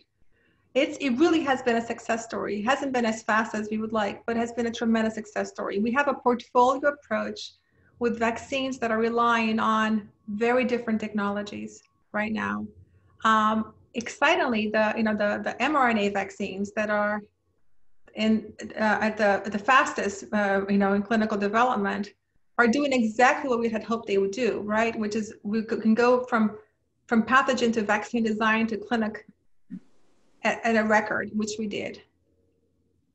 The first time around is always tricky. I mean, they have to, it's not just the vaccine candidate itself that we need to focus on, these platforms, but how do we scale up manufacturing? How do we create flexible manufacturing facilities? And again, I think it's wonderful that we are relying on, some of the companies are having their own contracts, but we also relying on Emergent Biosolutions and Texas AMU, which are an ology, the government relationships with these ADMs, both the DoD and HHS, to manufacture some of these vaccines. That's going to be very important because we haven't frankly made that much use of them before. We need to. We also the clinical development is proceeding as fast as possible, and keep in mind that the time it takes to really ascertain whether the vaccine is safe and effective is predicated on whether the vaccine is truly safe and effective, how safe and effective it is, and how much disease activity is there in the background. So with a lot of cases in the background, a vaccine that is truly very safe and effective, we'll know very quickly. And then of course, it's going to allow us to focus on the distribution systems and the pharmacovigilance. Those are technology heavy endeavors. We have to take a holistic approach. I think that there's been talk about using, immunization cards. That is not 21st century way to monitor people's, vaccination status with little paper cards. It's just not the way we should be doing it. So look, I think, I don't want to overwhelm you, but I just want to know that we are doing, I think, really well with respect to leveraging the innovations that we have today based on these decades of investments. There's still a lot to be done going forward. Okay, that's really helpful. I must say, it's refreshing to hear you say that, because you wouldn't know it watching the media. And part of it is how partisan everything is. Part of it is the way in which the president approaches all this, which sort of raises expectations and then leads to counter criticism. But the reality is actually pretty good right now. So thanks for saying. Dr. Berger, do you want to add anything? I would actually like to add sort of a few thoughts. Beyond the technical advantages or advancements that Dr. Borio had mentioned, a few sort of societal and I guess life science considerations should be taken into account. So for example, we, in this pandemic and in every pandemic, when we see a new viral or bacterial strain causing disease, we need to do a lot of research to be able to understand and characterize that particular agent. We don't know necessarily what it's related to, whether it has certain genes or not that might make it more or less harmful in humans, whether, what animals it might be circulating in, and so on and so forth. And a lot of those studies in the past have leveraged a small group of experts who, have worked in fields related to those viruses or bacteria. What we've seen with this pandemic is almost completely different. We've seen an onslaught of scientists throughout the world studying various aspects of the virus, of the sequences of disease in people, disease in animals, transmission, and it keeps going on. I think, you know, every day, hundreds to at least 1,000 new papers are published on anything from peer-reviewed journals to pre-publication journals to just websites with information. And it raises a lot of question and concern about what do we really know? What can contribute to our knowledge base to create a vaccine that would be effective? What information gaps do we have? What would be the most effective approach going forward? And so a lot of the recognizing that we now live in a very different world in terms of communication and productivity and the scientific side, being able to think about how do you harness that onslaught of information to be able to get the information that you need. The other sort of piece of the puzzle that I want to comment on is something that I've been increasingly concerned about over the years, which is the increasing number of general public who don't want to get vaccines, who don't trust the safety or efficacy of vaccines. And that number continues to increase.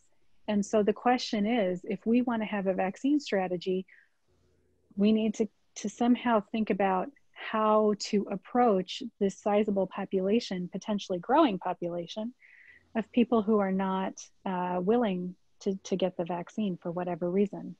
A lot of sort of clinical science has gone into that, but I would argue that a lot of social science, behavioral, and organizational science also plays a major role, and being able to harness the social sciences is something we don't do enough of. Thank you very much. Thank you both. We've only got about 15 minutes left, so I want to yield to Governor Ridge for questions. Thank you. To follow on, Dr. Bergia, the interdisciplinary approach is very obviously, it's greatly needed, but oftentimes when you're trying to change the paradigm, one of the most effective ways of doing it is illustrating a model where that approach has led to probably accelerated success in another area. Is there a model that you can think of in recent scientific history where we definitely took the life sciences, but as you pointed out, there's a data analytics, there's a computer science, there's social science, where the problem that was identified was what the solution to the problem identified occurred because of the integration of the multiple scientific approaches that you referred to. Is there a model, either in the private sector or within government, that we could look to, that political figures who don't have, we're going to be at the epicenter of trying to solve, to create a better architecture to deal with the future pandemic, and we know that'll exist. Is there a model they can look to say, yes, this interdisciplinary approach is something that we have to mandate, we have to incentivize, and we have to encourage? Is there a model out there? So Senator, Governor Ridge, I'll just say that you know, it's not that it's the model that is helpful, but it's the only model that will work for the remaining problems we have. Good. The days where we could achieve success by using just one discipline or acting in a siloed way are long gone. I really feel pain for my kids, who I feel like are gonna have to really stretch their intellect much more than I did. I could specialize in one area. You know, I think the future, I think we're seeing this in so many domains. And, you know, an obvious one, I think, is the one that I raised with the baricitinib, the drug that was predicted using machine learning AI, and, you know, validated in the randomized controlled clinical studies. I'll say too that even at the FDA, where I worked for so many years, all the review teams are multidisciplinary. Of course, we have a biological bench, a health bench, but the degree of subspecialization that occurs within those review teams to be able to achieve the appropriate regulatory approach for a different product is always very multidisciplinary. And I'll be happy to follow up with the commission on more specific examples of success stories. That'd be great. Kavita, would you mind adding your thoughts on that as well, Doctor? Sure, absolutely.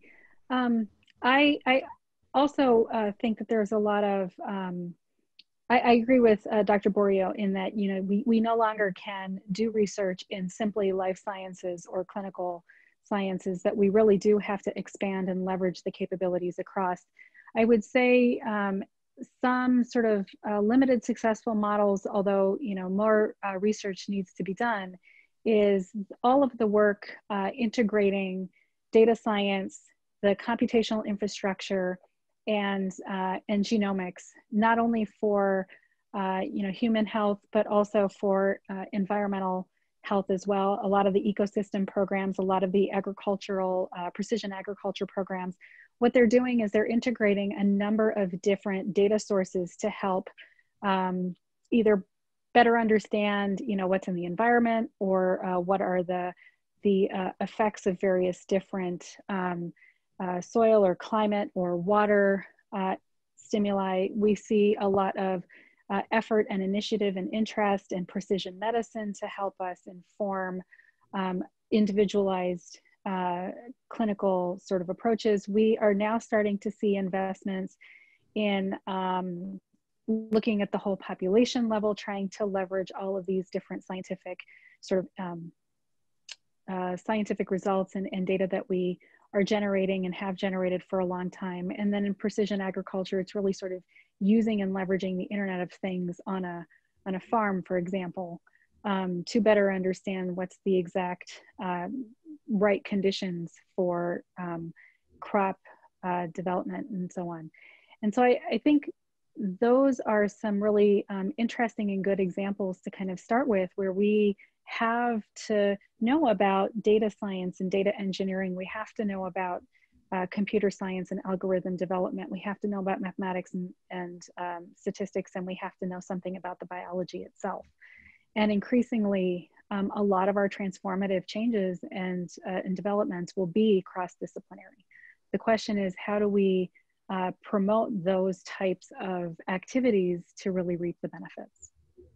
I appreciate that. I must tell you, I was sitting here thinking about you and your colleague, knowing that, I mean, we're so blessed to have the individuals such as yourself and Dr. Borio, who not only speak the language generically, but understand in much deeper detail the sophistication of the interdisciplinary approach, because you live it and its impact. I have one more question for Dr. Borio, if you don't mind. At the basis, the foundation of the protocols that you laid out was testing. Then there was contact tracing. We're 6 months into COVID-19. Just as an average citizen out there wonders why, after 6 months, we still don't have, forget about universal testing, because we haven't quite figured out how to do that, have a test that we could say with confidence, maybe not fail-safe, but could be accurate 95, 98% of the time. Maybe we do and I've missed it, but that's what I read. So is the complexity of the virus such that it has been difficult to come up with the appropriate tools to test? Is there hubris in our academic and our research community? Not a problem. We could get to it, and then suddenly they found a complexity. In your mind, why has there been this delay? It's something that you, and I'm sure just about every other panelist would say, at the very beginning, at the outset, the most fundamental capability we must have today and going forward in the future is the testing component. What happened? And how delay in the future? So, you know, I'll acknowledge that we've never been faced with such a challenge. Even back in 2009, when we had the flu pandemic, we were able to rapidly augment capacity because we already had an existing backbone of flu diagnostic tests in the private sector. So we lack a national strategy, and it hasn't been emphasized over the years. So many of these tests would be extraordinarily helpful if, you know, they're fit for purpose. No test has to be perfect, they have to be fit for purpose. And they have to be deployed in a way that maximizes their value. We were slow to integrate the private sector. They absolutely have to be part of our response bubble going forward. we need to have an understanding about what the supply chain needs are. They need material assistance so they can validate or test their protocols. It's very hard for these private developers to access the human specimens or the pathogen specimens early on to be able to do their validation so they can play a significant role. That can be engineered into the system going forward. They need assurances that they're going to be reimbursed fairly. And then we need a strategy about how is it that we're going to approach this. It goes back to the Gladiator movie story. This is how we tackle this issue. And just lastly, I think there is really an unmet need of the point of care tests that can give a rapid readout and all that. That is something that, you know, it was not a technological barrier, but it's something that there was very little market incentive for us to have these tests day in, day out. They're beginning to emerge over the horizon. It's really exciting to see that these tests are now seeing the light of day.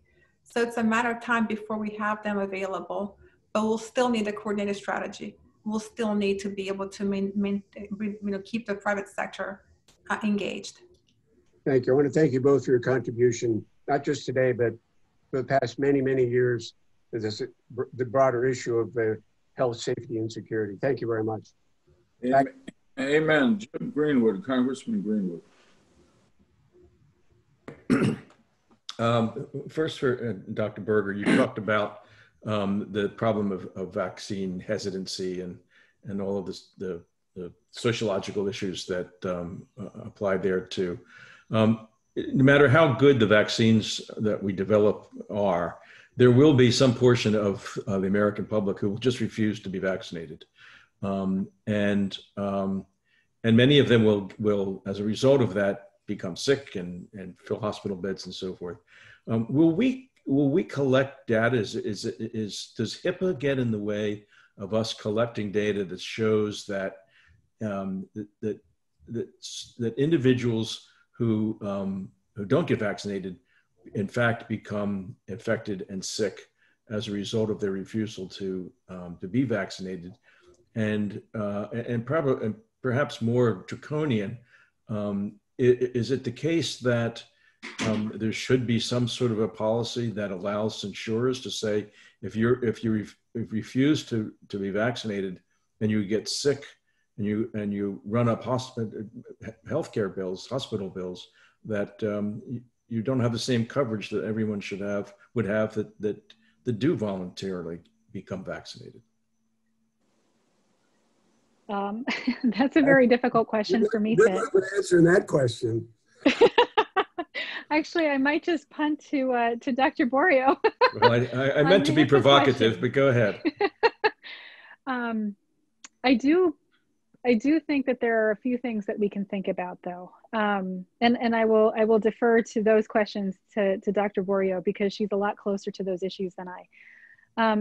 One of the things that we really need to do as a broader scientific community, and probably even sort of working closely with policymakers, is to understand the general public, their concerns, their considerations, not only this sort of whole field of science communication, but also these fields related to misinformation and countering misinformation, where the messages come from, what's resonating with different members of the public. The academies over the last several years, I've come to learn in my 2 months there, is that they have done a lot in terms of looking at misinformation issues and countering misinformation, a lot in science communication. And I'm happy to share a whole bunch of programs and links with you if that's of interest. In addition, Pew a few years ago had talked about, or had done a public survey that demonstrated that the general public has really good sort of feelings towards technologies, but not science. And that is something that we need to think about more critically, because the scientific sort of underpinnings of those technologies is really important. It's critical. You can't have the technology if you don't know what's sort of underlying that. And to be able to really reach out and engage with the general public to understand the value of science, what it means, understand their hesitancy and their concerns, and address those. And then let me interrupt you. Sure. Will we have data eventually that says X number of folks who did not choose to be vaccinated? Will we have data that says how many people who were vaccinated became ill versus number of people who, you know, anonymized data, but data nonetheless? I would imagine it would be public health data, but I'm going to ask Dr. Borio to answer that question. I mean, I would imagine that's the case because we do that for flu. We have a pretty good sense, especially for pediatric influenza. We know, the percentage of kids who have worse outcomes than more vaccinated. I think that it's, your questions are provocative, but I'll say that, it's important to recognize that a vaccine is a tool. It's not the only tool. And really decisions about being vaccinated, at the end of the day, it matters whether the individual is the right person to be vaccinated. There are many reasons why an individual should not be vaccinated in general. And, I wish I could say that we have a vaccine that is 100% safe and effective, but that's not the case.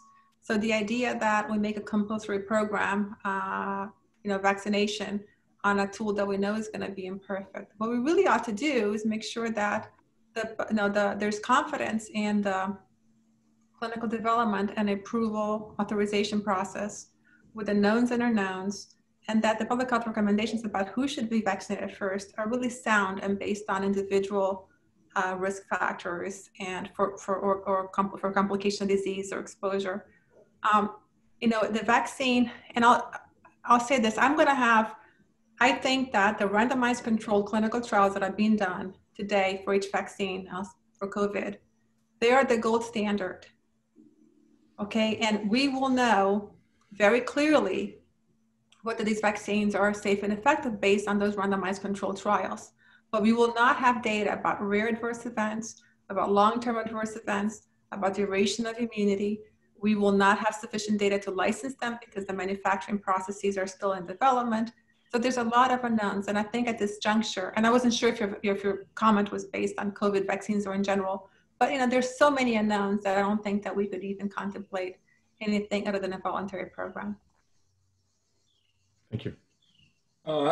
Thanks, Jim. I'm going to give it to Ken for the last round of questions. Governor Tom, I have to depart, so if it's okay, I'm going to pass the baton to you for the wrap-up. And okay, but just be well. Thank you. See you soon. Asha, it's been a great meeting, really. Very productive. Ken Weinstein, it's all yours. There you go. Ken, are you going to be the ambassador when Weinstein gets to go to Japan? Yeah. We get each other's emails, actually. Ken Weinstein and Ken Weinstein. Take care. All right, see ya. So I'm going to be very brief because I've got a 2 o'clock as well, but I want to thank you both for your very, very useful, very enlightening testimony. But Dr. Borio, I've seen the Gladiator movie probably in total somewhere around 12 times. Seems like every time I turn on the TV, I find it and I get riveted and I can't stop watching it. And this is a great analogy. I loved hearing the reference twice.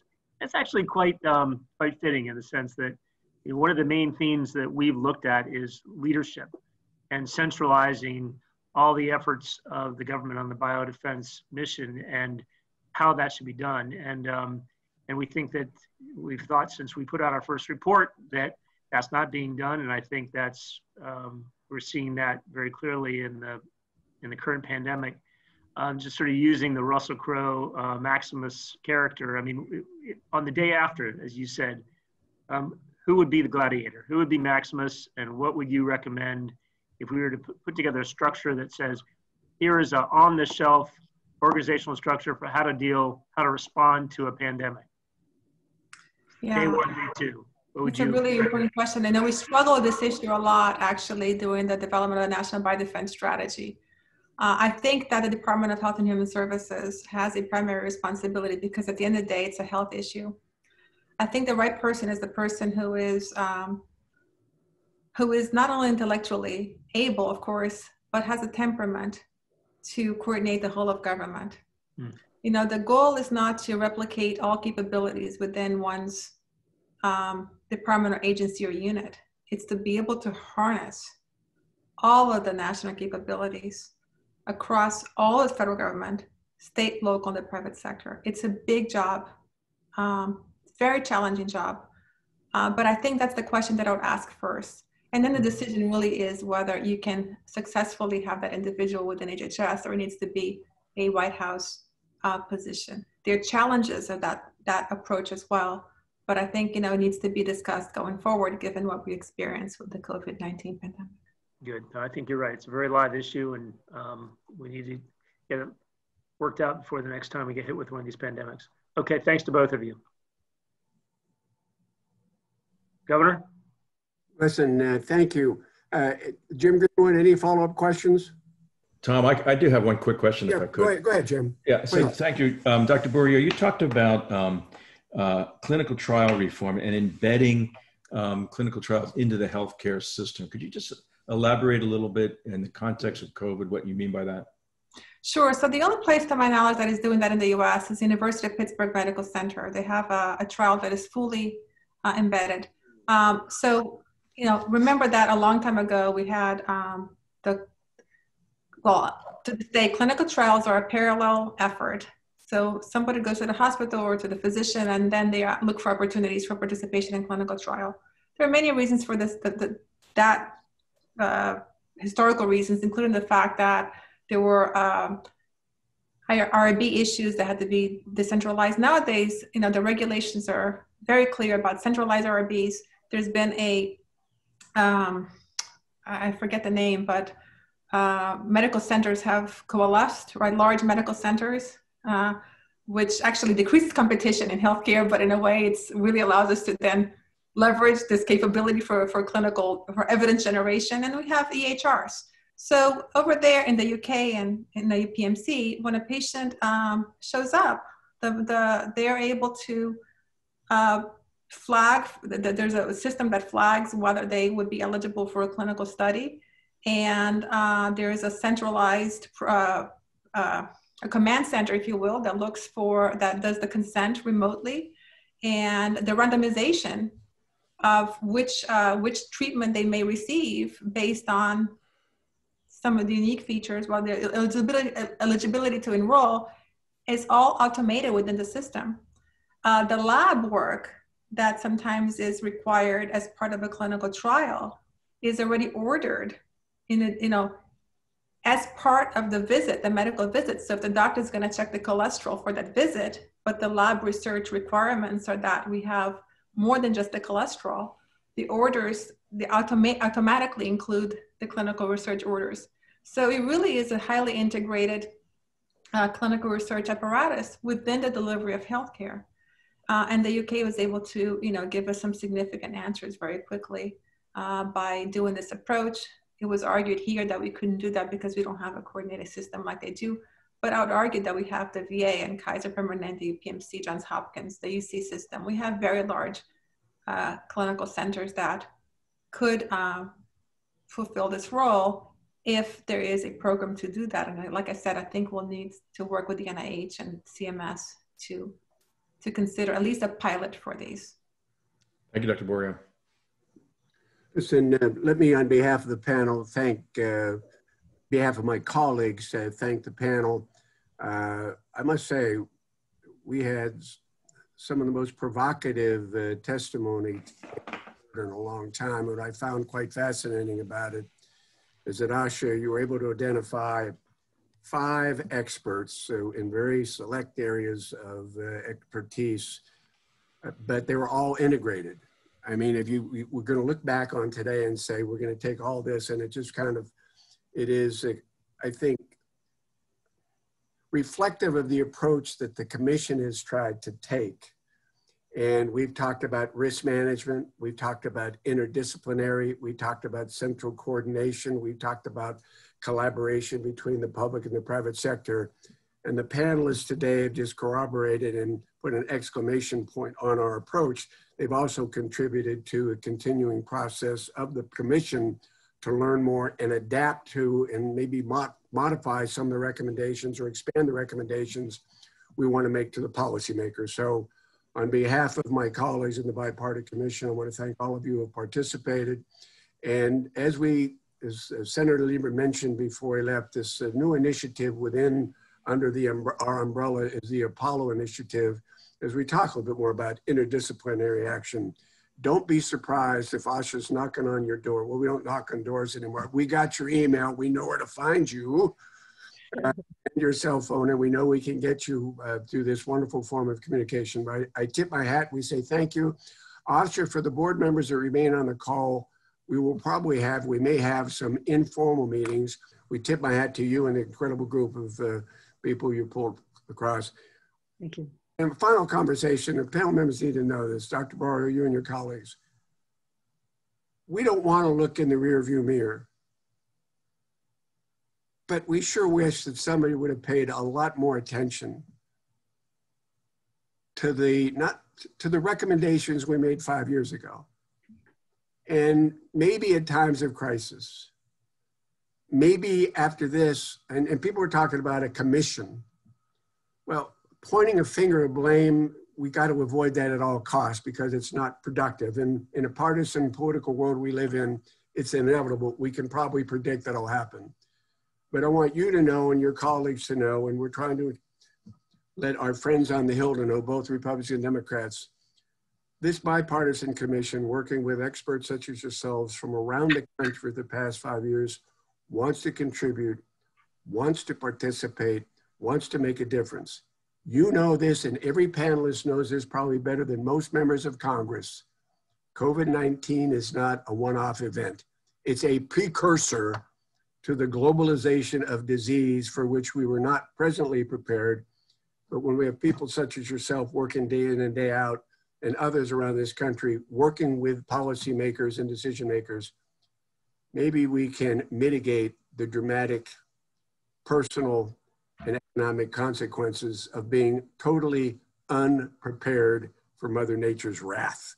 So we thank you. I thank my colleagues. Any final words from my colleagues to ASHA other than well done, ASHA, again.